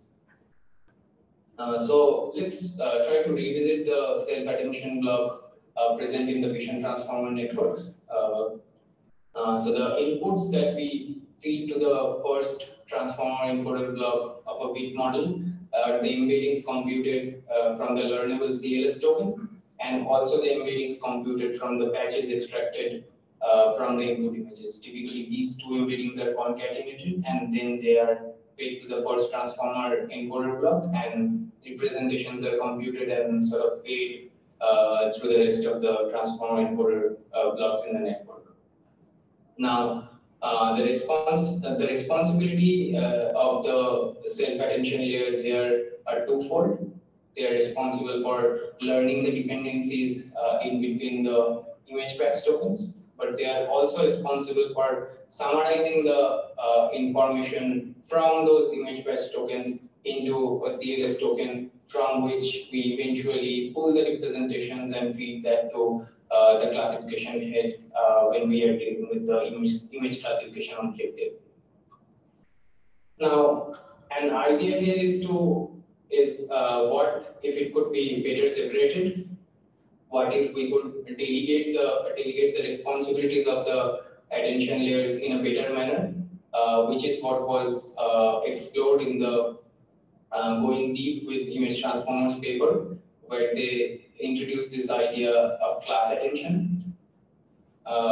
Specifically, they proposed that a set of attention layers will just focus on the image patches, and a potentially smaller set of attention layers will just focus on modeling the interplay in between the image patches and the class token. So this is how it would pictorially look like. As we can see, the CLS token is not immediately introduced as we start traversing through the network. It's actually introduced at a much later stage. And when we introduce the CLS token, the patch embeddings computed in the earlier half of the network, they are kept frozen. And the transformer blocks after the CLS token is introduced in the network, they implement something called class attention rather than the self attention. Now, I have taken the representations extracted from the different heads present in the class attention layers. The first row denotes the first class attention layer introduced at a later stage in the smallest CAIT, which is class attention image transformers network, and the second row denotes the second class attention layer. But basically, just note that these visualizations were taken from the smallest variant of the CAIT network, which is short for class attention image transformer, introduced in the going deeper with image transformers paper. Now, one thing that becomes evident at this point in time is that the different heads present in the first attention layer, first class attention layer, they are responsible for focusing on the class-specific objects as well as the other complementary parts needed to arrive at a particular classification decision. Whereas the heads present in the second class attention layer, they focus more on the global context of the image. Now, another probably very traditional question here is to ask what's actually present in those attention maps. At least answering this question from a visual perspective is being practiced since ages. So here's we are gonna do that exactly. So typically we start from an input image, we then extract the attention scores, typically the softmax attention scores, and then we average the softmax attention scores from multiple different heads, and then we reshape and upsample the attention maps, and then we basically visualize the attention map. And here I'm using the last transformer block from a vision transformer based model trained using the dyno pre-training strategy introduced in emerging properties in self-supervised vision transformers paper. Now, you might think that this is nothing new. This is being practiced since ages, and I hear you. And I also, in fact, agree this is nothing new. But is it? Now, if we closely look at this figure, we will agree that the automatic discovery of the semantic layouts for a supervised vision transformer is not that well pronounced in comparison to that of a self-supervised vision transformer, even when the supervised vision transformer was probably pre-trained on a much larger data set. So yeah, and here are some more examples. And on the right-hand side, we can see there's little to non-automatic semantic layout discovery for a supervised vision transformer, but that's apparently not the case for a self-supervised vision transformer. And if you run these experiments across many different images, you will also be able to observe similar findings. Now, here two key points here. The attention maps seem to contain the semantic layout of different objects present in the input images, but they did not receive any supervisory signals during their pre-training objectives. The pre-training objective was entirely self-supervised. As a direct function of the pre-training objective, this automatic discovery of semantic layouts of different objects, that sort of came out as a byproduct of the pre-training strategy. But with, as we saw earlier, with supervised pre-training, the layout discovery part become very sparse. So that's it for this section. It was short, and here are some resources, notebooks, and demos for you to check out. Thank you. Okay, thank you, Zach, for this very interesting coverage that we just saw. Hang tight, because after this 5-minute break, we're going to talk to Ron, who's already on Zoom here. Hi, Ron. And Ron's going to talk to us about some of his very seminal works on leveraging attention for text-to-image editing. So exciting. We'll be back in 5 minutes. Oh, and by the way, if you have any questions that you want to ask offline, feel free to just email us. Any of us would be happy to answer your questions, even offline. Hi. Thank you. I would like to ask something about Yeah. Yeah. I'm sure you know the paper sanity checks. Where they randomize the weights and show that heat maps are more like an edge detector. Yeah. We're actually going to show that in our conclusions part of the tutorial. Yeah. So for transformer, it's different now. I mean, we were asked by the reviewers for CVPR to show those exact experiments. So what we did was just randomize the different layers and see what happens and so on and so forth. And we did see that this doesn't happen with our specific method. I don't think it has to do with the architecture of the transformer process. It has to do with the combination of LRP and gradients. Both LRP and gradients are actually using gradients. If you notice the formulation there for the LRP did use the gradient of the output with regards to. So it is sensitive to randomization, because also in the sanity checks, I think one of the most stable methods was GradCam, by the way, which was actually sensitive to. So what we did is we used those methods and we knew that we're stable and we're not suffering from those issues of edge detection. Okay. So basically it's not to the architecture, but more for the method. The method, yeah. Because any method can do edge detection, right? But then you want to really explain the model. And then you want to use those methods that you know are stable and will actually explain the model. Thank you. I have a question about those attention maps. Yeah. So if I understand it correctly, the transformer takes as input patches of the image, 16 by 16, flat patch. Yeah. And then, so when you calculate the attention map, I would have assumed that your resolution is at most 16 by. Yeah, that's definitely true. So you did see that in the attention maps that I showed for my work, where the resolution seemed kind of coarse, which is more similar to GradCam. But then Dino works with different patch sizes. So I think what Spike showed here is with a patch size of 8. So the resolution seems more fine. And then the smaller image actually is pretty high resolution. Yeah. And also the patch size is smaller, such that you have more patches in the image, and then each patch covers less of the image, and then the maps seem more fine.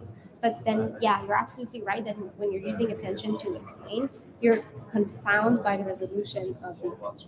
Yeah, and the resolution of the patches.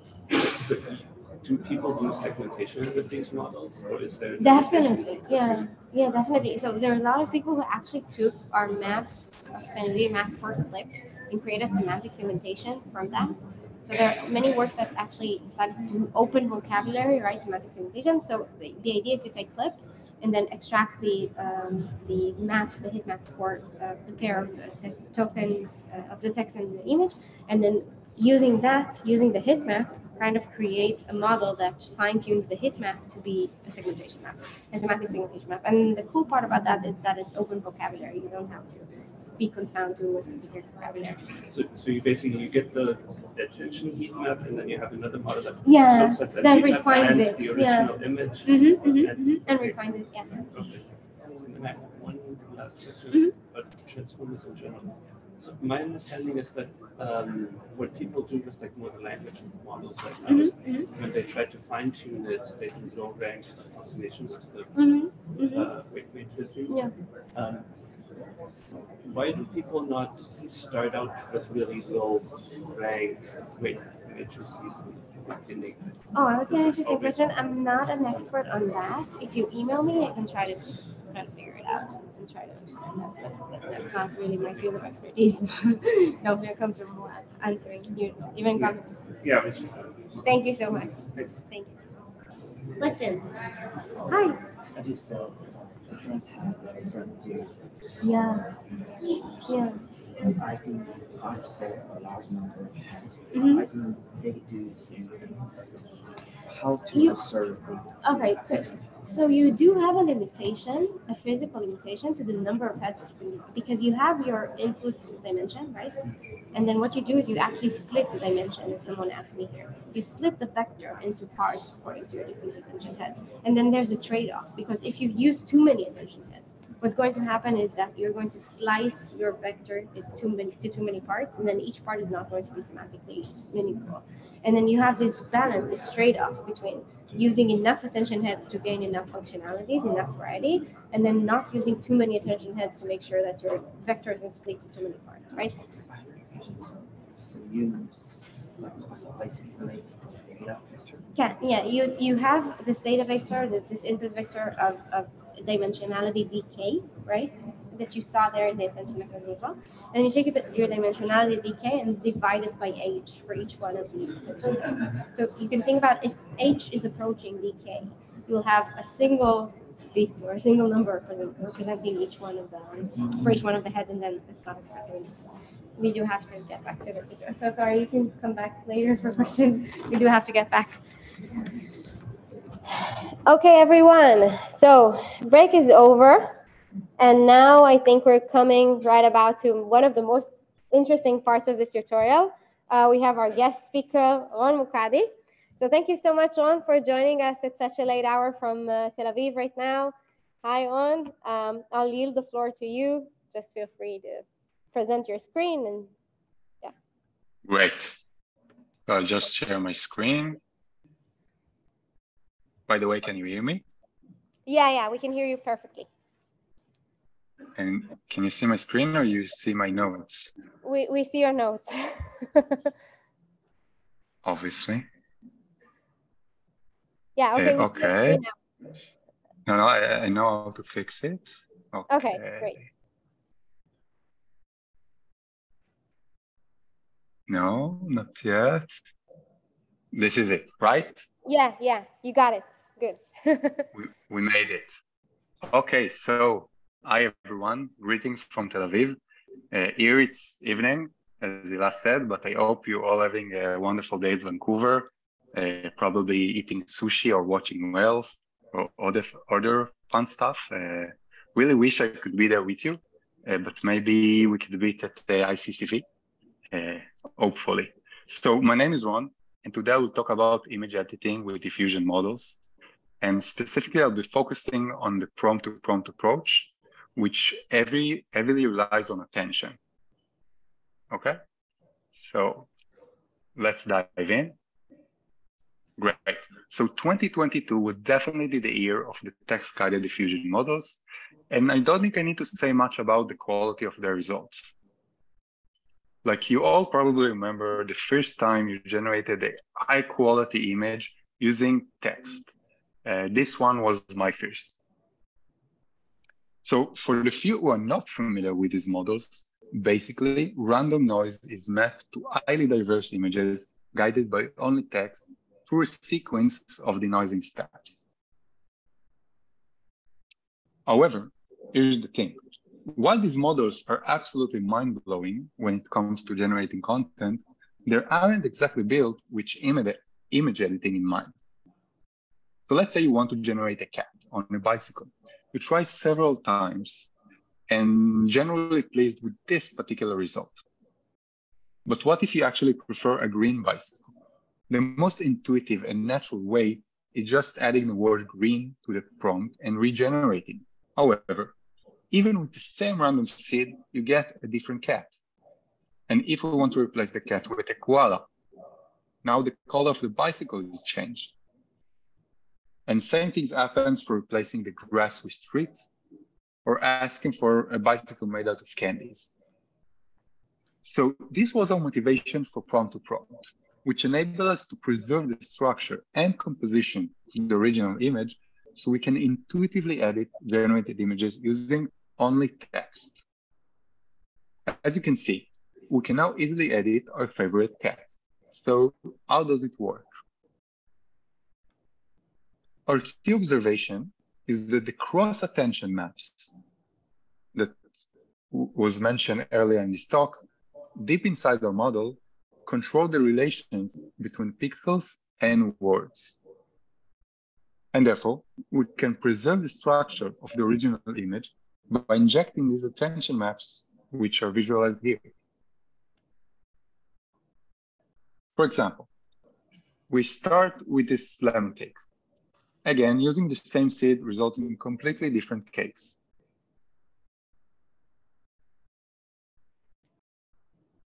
By injecting the internal cross-attention maps, which produce the original image, we can finally get a square chocolate cake, or even a square pasta cake. So to replace this cat with a different animal, we replace a word in the prompt while injecting the attention. Getting these cool animals sitting on the chair. So by limiting the injection to only part of the diffusion step, we can intuitively control the fidelity to the original image. Here we try to replace the bicycle with the car. So note how too many result in a bicycle, while too few results in a completely different composition. We can also inject self-attention, which maintains the image structure more firmly, but does not correlate to the text tokens. Since we still want to allow some degrees of freedom, we use self-attention for only about 20% of the steps. If we wish to add a new phrase to the prompt, we only inject the maps of the original prompt tokens. For example, here, we specify different hats for our cat.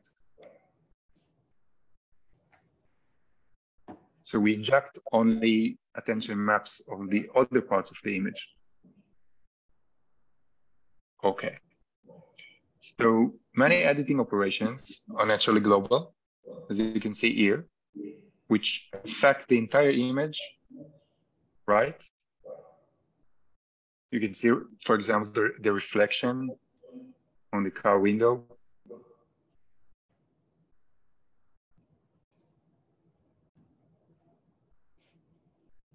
Which is pretty cool, but we can also perform local editing. And again, we use the attention map itself to limit the editing to a specific region.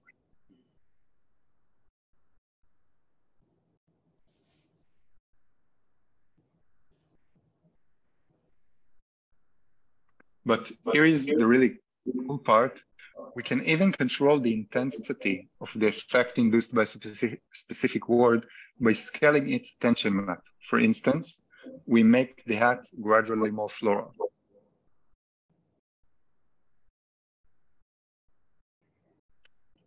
I also like to think about it as intuitive fade and control. Here we can make the doll more or less fluffy. By the way, can you hear me well still? There is some echo, right? Maybe. Let me just try to move the mic so it doesn't affect you. Maybe it's better now. Sorry for that. Yeah, Sheila, if you could mute yourself, probably that would be useful. Yeah, because... sure. Okay, so let's continue. So this was very cool. I hope you also think so. But all these examples were generated. How can we edit real images, which do not just show up with attention maps? So this requires a process called inversion. Given an input image and a textual prompt, we need to find a noise vector which can reproduce the input image when fed to the generator.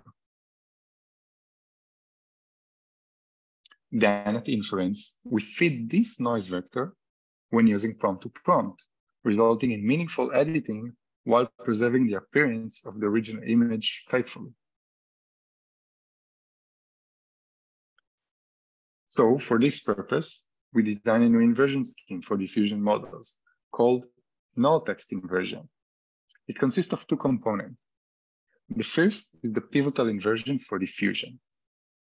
We observed that other approaches aim to map all noise vectors to a single or couple of images during training. This is highly inefficient, as only one noise vector is used at inference. Instead, we use a single noise vector. But how can we get this vector? We first consider the direct DDM inversion. Without classifier-free guidance, DDM inversion reconstructs the image well, but it is not editable, as the classifier-free guidance is essential for our editing. Using classifier-free guidance for both inversion and inference completely fails. Using classifier-free guidance only at inference is not accurate, but does provide a pretty good starting point for our optimization. So we use the DDM inversion to produce a latent trajectory from the original image, Z0, to a noise vector, ZT. Feeding this noise vector to the diffusion process results in distortion when the classifier-free guidance is applied, as the latent codes become farther away from the original trajectory. Inspired by the pivotal tuning inversion approach, we consider the DDM inversion trajectory as a pivot and perform a second step optimization around this anchor. More specifically, we aim to bring the diffusion backward trajectory closer to the original image encoding. Ideally, if the trajectory will be identical in both directions, we will get a perfect reconstruction. So we start with ZT, and for each timestamp, try to get as close as possible to the pivot trajectory. In other words, we perform optimization for each timestamp, where the pivot is the relevant latent code from the DDM inversion. So now it is left to show you the optimization itself. Here's the thing. Fine-tuning the entire model is highly expressive, but inefficient. That's why we've come up with a more efficient approach called null text optimization. But first, I need to explain classifier-free guidance. This is an essential component designed to amplify the effect of the text guidance. It consists of performing the prediction twice in each diffusion step, once with text condition and once unconditionally with null text embedding. These predictions are then extrapolated. While all works concentrate in tuning the model or the conditional prediction, we recognize the substantial effect induced by the unconditional part. And therefore, we only optimize the embedding using the unconditional part, replacing the null text embedding with the objective of getting closer to the pivots.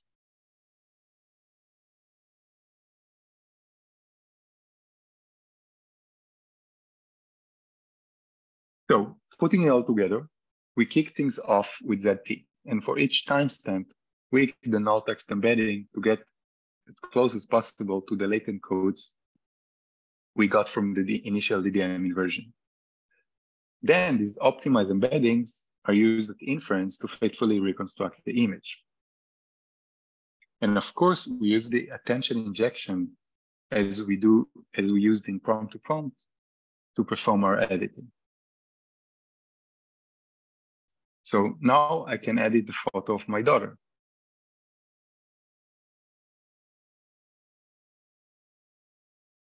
And as you can see, the edited images maintains a high level of fidelity to both the original image and target text without any tuning to the model or the text embedded. The downside is that this optimization takes about a minute. So how can we make it faster? So if you listen to me so far, you know the answer. We can inject attention again. And this was presented in the awesome plug and play paper,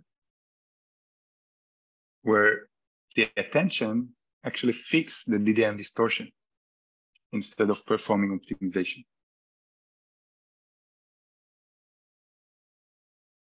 So we can actually edit images in just a matter of seconds while keeping the facial identity intact. And guess what? Preserving facial identity is like the holy grail of image editing, the biggest challenge out there. So this is very exciting. And to wrap it up, prompt to prompt, unleash the power of attention in fusion models. Later studies have consistently demonstrated that attention is the go-to editing tool for cognitive fusion models. For example, it can be used for video editing as well, as you can see here. Another example is Instruct Pix2Pix that uses prompt to prompt to create synthetic datasets for image editing. So we can now train an editing model that can actually edit real images based on simple text instruction. How cool is that? And another example is the inside-outside paper that uses attention to carefully control the relation between foreground and background during editing. So that's it. Thank you for listening. And please visit our project page for more information. Also, the poster of the null text paper will be presented by Danny Cohenor and maybe also by Kfir, which is a really great opportunity to meet them if you wish to. And I will be happy to answer any questions. I think I finished pretty fast, huh? Thank you so much, Juan. It was really fascinating. The people here are clapping for you. I'm sure you can't see them, but you can feel the vibes. Thank you so much for showing us how powerful attention can be for image editing. It was really fascinating. If you have any questions for Juan from the audience, feel free to just approach the mic and I'll convey the questions to Zoom. And other participants, please feel free to ask Juan questions via Rocket Chat. We'll convey the questions to him and then get back to you. Thank you, Juan. So unless there are any questions, we'll take a 5-minute break and then get back to how to use attention for text-to-image editing.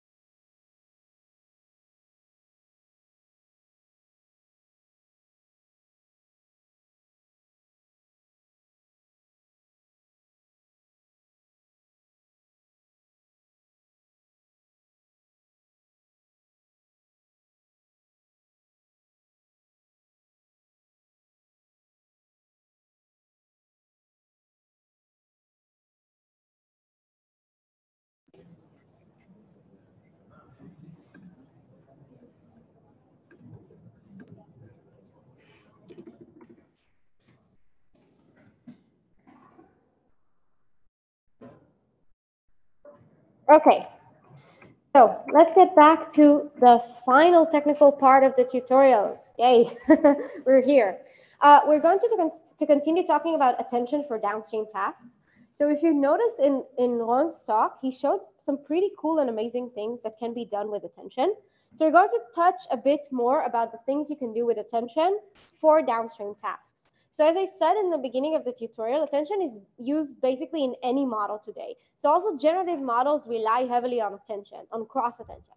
And we'll see that in the next slides. We'll also see how cross attention can be used to correct the generations by a text-to-image model. So we're going to talk about a work co-authored by me called Attend and Excite. And then Attend and Excite is tasked with taking a text-to-image model and correcting the images produced by the text-to-image model. So first, we're going to present the issue of catastrophic neglect, which is the issue that we're trying to resolve. Then we're going to talk about introduction to latent diffusion models to kind of understand how the model works and what we want to fix about the model. We're going to talk about the method we proposed called generative semantic nursing, and then we're going to show some results. So let's start with an introduction to text-based image generation. So these examples were actually generated by LDM, I think. And all these images were generated using just simple text prompts. So you can see that these images are both diverse and very creative and imaginative. So these models were trained on actual real images, but then they're able to produce images that are really imaginative and creative. So for example, here we have a teddy bear in space who's an astronaut.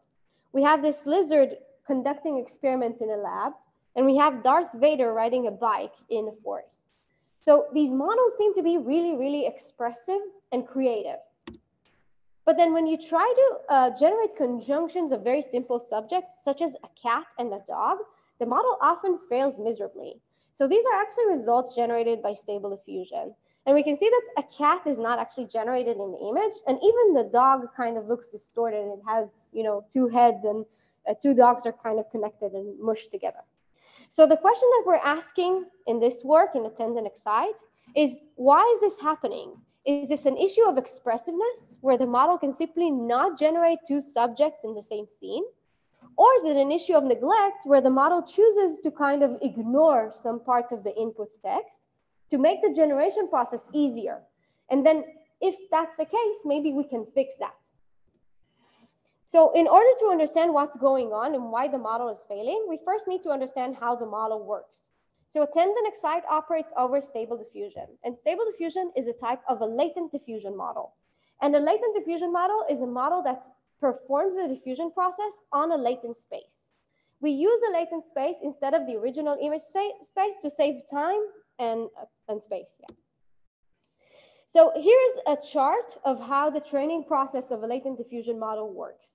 So we have our input image X, which we wish to reconstruct, right? The model is trained to reconstruct the training images. And the image X is encoded into its corresponding latent Z using an autoencoder here. And then the entire diffusion process operates on the latent space, such that we do not operate on the original image to save, as I said, time and space. And then this is actually the interesting part. This is how image generation happens. Image generation is achieved by taking a random latent noise ZT and then gradually denoising it at each denoising step using the text. So the text is injected into the diffusion models using the cross-attention mechanism. So the cross-attention mechanism actually takes the information from the text and fuses it into the latent ZT that is used by the model. And then gradually the model leverages the information from the text to denoise a random noise latent into a clean latent Z. Once we have our clean latent, which contains the entire information about the image, we can decode it back to the image space to generate our output image. And this is how a diffusion model or a latent diffusion model works in general, right? If you're not familiar with diffusion models, that's okay. We're going to focus mostly on the cross-attention mechanism, which is going to relate to our entire tutorial, so no worries about that. So let's take a closer look about this cross-attention mechanism and how the conditioning on text is happening. So here's an example of a prompt and the generation by Stable Diffusion. The prompt here is a lion with a crown. And we can see that the model generated the lion perfectly, but there's no crown generated in the image, right? So let's take a look at the cross-attention maps to see if we can understand why the crown was neglected from the output image. So as I said before, the unit, which is the diffusion model, is tasked with taking a noisy input latent ZT and producing a slightly less noisy output latent ZT minus 1. And then this is done using the cross-attention mechanism, which injects information about the text. So let's take a look at the cross-attention maps. As we said before, when you do cross-attention, the queries come from the main domain, in this case, the image, and the keys come from the contextualizing domain, meaning the text. Therefore, our attention maps looks like this, such that the rows correspond to the different image patches, right? So if we have P by P patches, we have P squared rows, and the columns correspond to the text tokens. So each one of the rows here is going to correspond to a single patch in the image. So for example, the first row in the attention map is going to correspond to the first patch in the image. And the values of the attention are going to tell us which tokens are generated in the first parts of the image. So the tokens that are going to get the high attention values in the first row are going to be manifested in the first patch in the image, right? So then the attention gives us an immediate result as to the presence of each token in each patch. But then observe that each of these columns refers to a single token, right? If we take this column, it refers to the presence of the token in each one of the patches in the image. So we take each one of the columns and then reshape it to be P by P. And now we get a spatial attention map for each one of the tokens. So what you're seeing here is the attention activation of each token throughout the image. And you can see that for the two subjects here, lion and crown, we get two different attention maps. So for the lion, we see that the lion gets very high attention activations where the lion is actually generated in the image. But then we can see that the attention map for the crown is kind of zero activations throughout the entire image, right? So the attention maps are actually telling us that the lion is generated here in the image, while the crown is not generated anywhere in the image because all the attention activations for the crown are low. So the problem becomes, this is the essence of the problem, right? This is the reason for the problem. The reason that the crown is not generated is that no patch in the cross-attention mechanism attended to the token crown. If there was a patch attending to the token crown, then the crown would get high activation somewhere in the image and it would be generated, right? So these cross-attention maps kind of show us immediately which subject is generated in the image and where. And now we've kind of pinpointed the issue that causes the lack of generation of some subjects. Low attention equals no generation. So those tokens who have low attention throughout the entire image will not be generated or manifested in the resulting image. So now that we understand the problem, let's think about how we can fix this. And this idea of generative semantic nursing is actually pretty cool. Because what we're doing is we're taking these attention maps and we're trying to encourage the model to change the attention map. We're trying to encourage the latent to manipulate these attention maps to uphold some criteria. So let's take a look at the maximal attention patch. We know that the lion is generated in the image. Therefore, the maximal attention patch will have a very, very high activation, right? Close to 1. But then the maximal attention patch for the crown will be very low. So we can formulate a loss function for each one of the subjects that captures this behavior specifically. So for the lion, we're going to take the complementary of the maximal attention value. And then since we know that the lion is generated in the image, this maximal attention value is going to be very high and the complementary is going to be very low. Therefore, this loss is going to be very close to 0. But then for the crown, this loss is going to be very high because the highest activation is very low. So this loss actually captures something that is really very intuitive. Take a look at the cross-attention maps and then ask ourselves, is the object generated in the maps or not generated in the maps? And then we can formulate our overall loss function as just taking the most neglected subject, meaning which subject has the lowest attention value. And the idea would be to try to encourage the model to strengthen the attention for the most neglected token. So what we're going to do is a simple gradient descent step. So we have our input latent ZT, or our input noisy latent. What we're going to do is to guide it towards paying more attention to the crown, right? So we have our input latent, which is manifested by the queries of the attention mechanism. So what we're going to do is we're going to shift it a tiny bit, such that we encourage the maximal attention patch for the crown to be a bit higher, meaning pay more attention to the most neglected token. This is actually equivalent to just repeating this process of calculating cross-attention, but slightly shifting or slightly changing the queries matrix. So we're encouraging the queries to attend more to the neglected subject. You may wonder if this is enough, right? What if we have multiple subjects? Here we had just 2 subjects, and then taking the most neglected subject made sense because we only had 1 neglected subject. So if we reinforce high attention on the crown, we get better generation for all the subjects in the prompt. But what happens if we have 3 or 4 or 5 or 10 subjects in our prompt?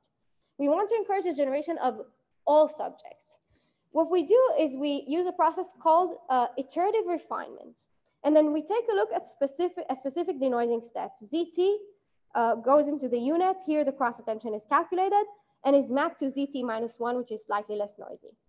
We compute the loss for ZT, and then we shift ZT according to the loss, such that we encourage ZT to attend to the most neglected subject. But then we compute the loss again. Now say the crown gets a high attention value, right? Because we shifted ZT with ZT tag. But then say the lion gets a low attention value all of a sudden. Then we compute the loss function again.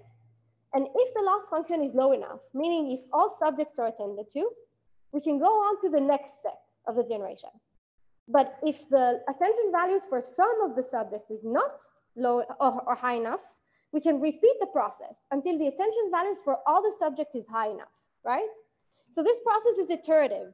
It repeats itself until a certain attention threshold is reached for all the subjects, meaning we ensure that all the subjects are actually generated in the image. And so we have to be careful when doing iterative refinement because what we're doing in the process is actually shifting the latent ZT, right?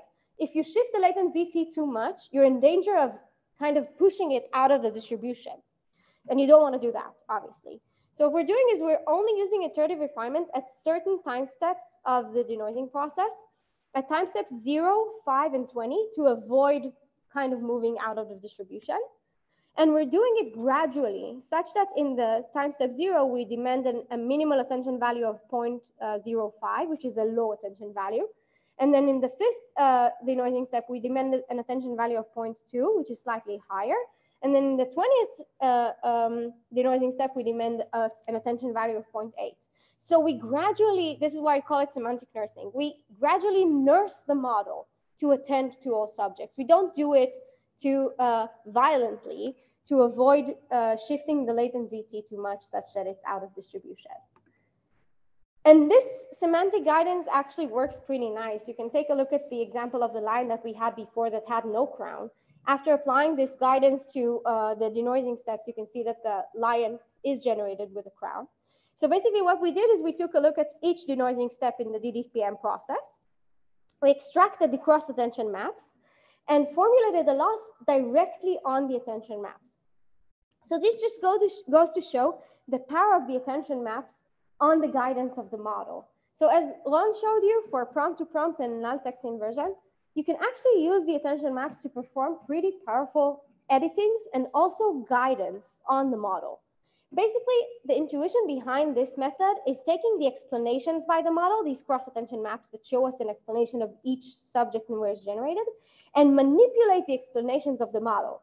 So once we have that tool of understanding the model and how it works, we can manipulate the explanations of the model to be healthier or better or fit some criteria that we can define.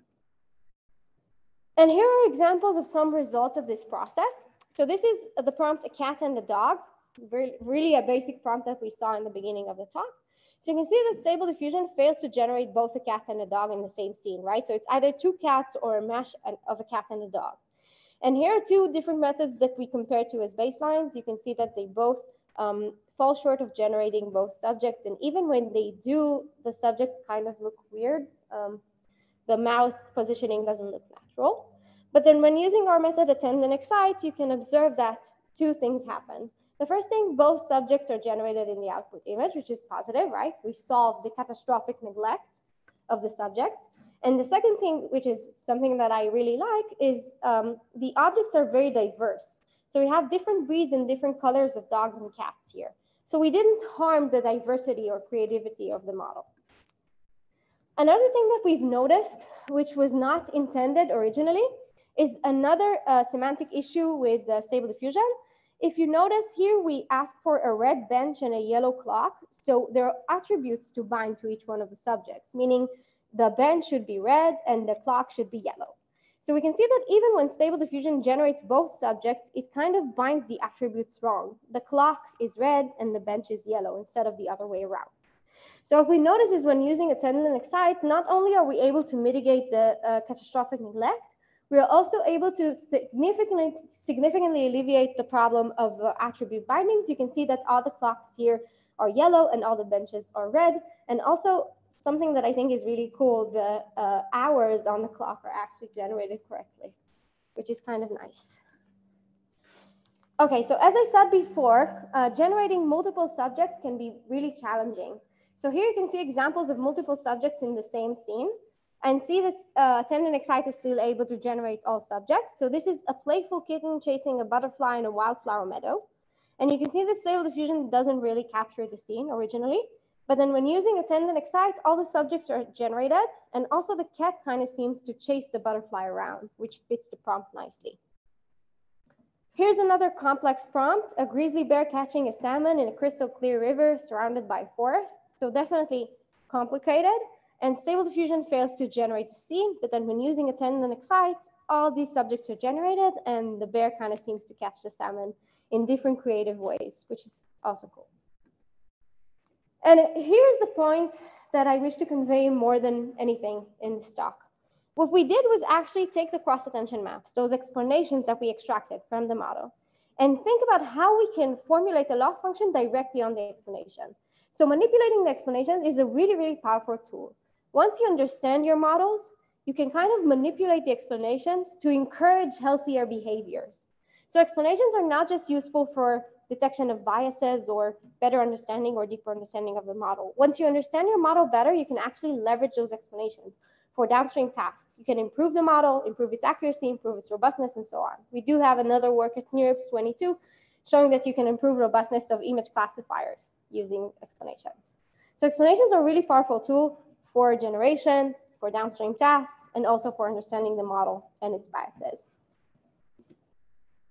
So here you have some information about this talk, the paper, and also an interactive demo where you can play around with attend and excite and see how it attends to different subjects in the image.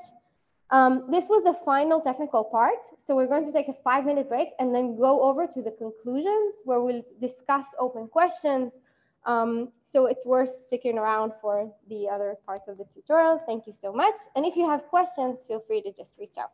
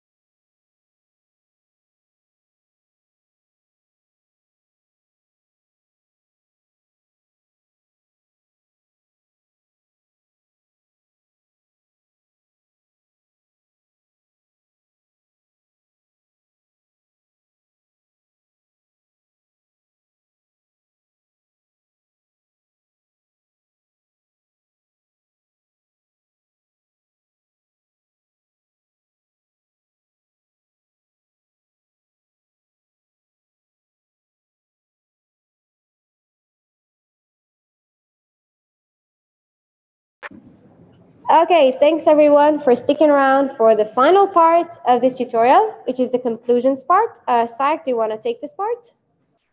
Yeah, I'm ready. Okay, so we'll now hear Sayak about the conclusions to kind of wrap up everything we learned during this tutorial. Take it away. All right, just confirm if I'm visible, if my screen is also visible and I'm audible. Yes and yes and yes. Oh, okay, cool. Triple yes. All right. Thanks to our in-person attendees as well as virtual attendees. Thanks for keeping your questions coming in numbers. And also, most importantly, thanks so much for showing up. It really means a lot. In this section, we wanted to sort of summarize the entire tutorial so as to give you an overview of what all we covered throughout this tutorial and some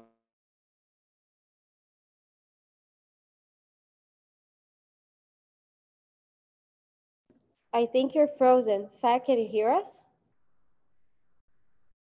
Oh no. Okay. Can anyone hear him? Can the Zoom participants hear Sayak, maybe? No, he's frozen. things like mean attention distance, and we Oh, sorry. here. We couldn't hear you for a while, Sayak. So if you can repeat what you were saying, you were frozen. From which part? Let's start from the beginning of the summary. All right. Give me a moment.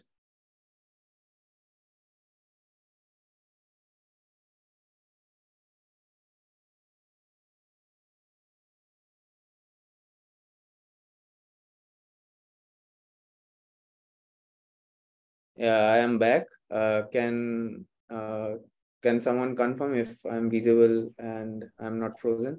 Yes, yes, everything is good now. Yeah. All right, thank you. Sorry for it. So in this section, we wanted to summarize our tutorial, and we also wanted to equip our audience with the open questions that are very much active into the play. So just to summarize, we of course started with an introduction to transformers and what self-attention layers mean in the context of transformers. And then we sort of proceeded to probe what vision transformers learned. Specifically, we learned about tools like mean attention distance. We also compared the similarity in between the representation spaces learned by vision transformers and ResNets. And we used a tool called centered kernel alignment to do that.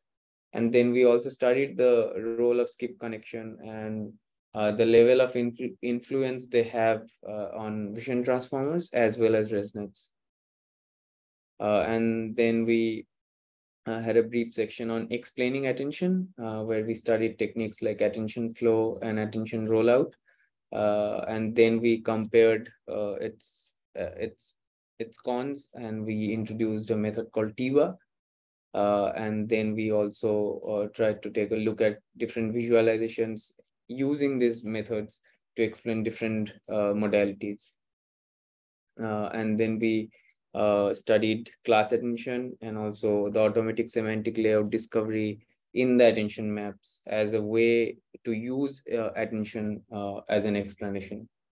And finally, this is probably one of the most important takeaways of this tutorial, where we discussed how attention can be used for downstream applications. Ron gave us a beautiful overview of prompt to prompt and null inversion, and Hila discussed her paper on attend and excite, all were basically based on the theme that attention can actually be leveraged for downstream applications as well. Now, several open questions remain at this point in time. First one, of course, just like other things, this is not an exhaustive list. So yeah, feel free to take it with a pinch of salt. So the first open question is, how do we even evaluate these explainability tools, and how do we even define what a good explanation method is in the first place? So there's some work around this area. In particular, this paper called "What I Cannot Predict, I Do Not Understand." This paper introduced a metric called the usefulness metric, which basically tries to dissect an explainability method in terms of how valuable it is to the end user. And it tries to use the usefulness metric in terms of things like how helpful it is for the end user to identify the source of bias in a particular model by using a particular explanation method, and also whether or not it helps the end user to understand and identify the failure cases of a particular model.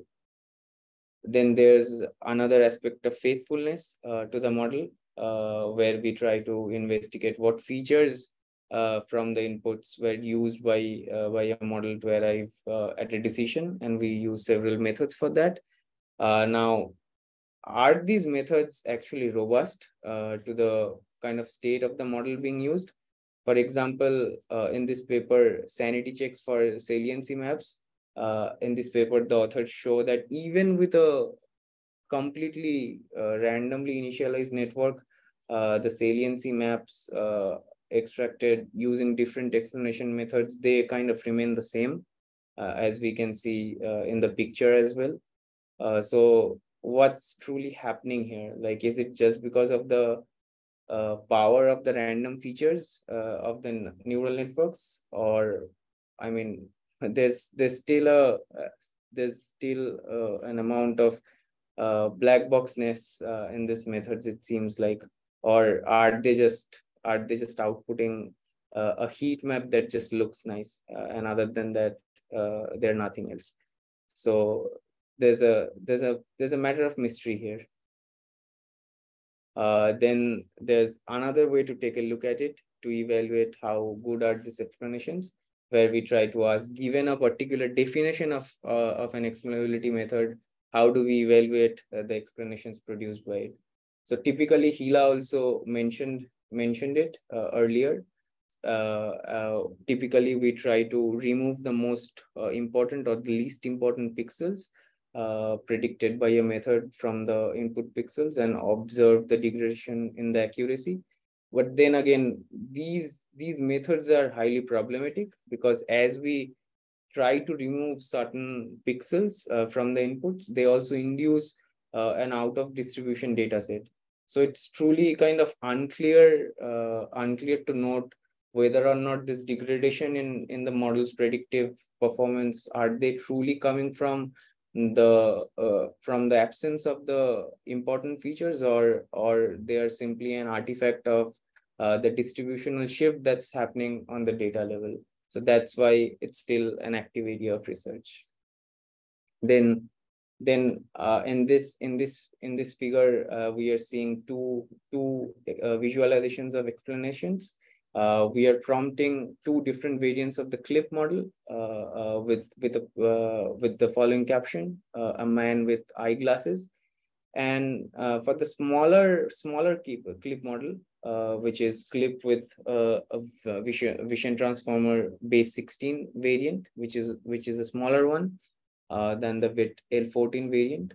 And for the smaller one, we can see the explainability method seems to produce a pretty dense explanation. But with the larger variant of the CLIP model, it actually introduced some noise. So what's happening here? Are the representation spaces of these two models very different, or is it the case where the explainability methods are actually favoring the smaller models more? And then, of course, we know that transformers are not just about attention. They're much more than that. There's an entire component on feed-forward networks that sort of proceed the attention layers. So we might want to ask questions like, where is this learned information actually encoded? And is it correct, or is it salient enough to just focus the research on attention? Because even in our tutorial, for the most part, we focus just on the attention bit. But we need to go beyond that, because for large language models, it has already been shown that a lot of information actually is encoded in the feed-forward feed-forward networks, where the authors interpreted them as key value memories, where keys represent the textual patterns typically discovered from the inputs, and the value sort of induce a distribution of the output vocabulary. So how do we extend this observation to multiple modalities? So yeah, these are all the resources for the final section. And I think that's about it. We are 4 minutes late, but yeah, that's about it. Okay, thank you so much for attending our tutorial. Thank you, Sayak, for joining us so late in India. And thank you for the remote participants for joining in different time zones. We love to have you here during these 3 hours. If you have any questions, please feel free to email both of us. We'd be happy to answer even offline. Thank you very much for participating. Thank you. Bye.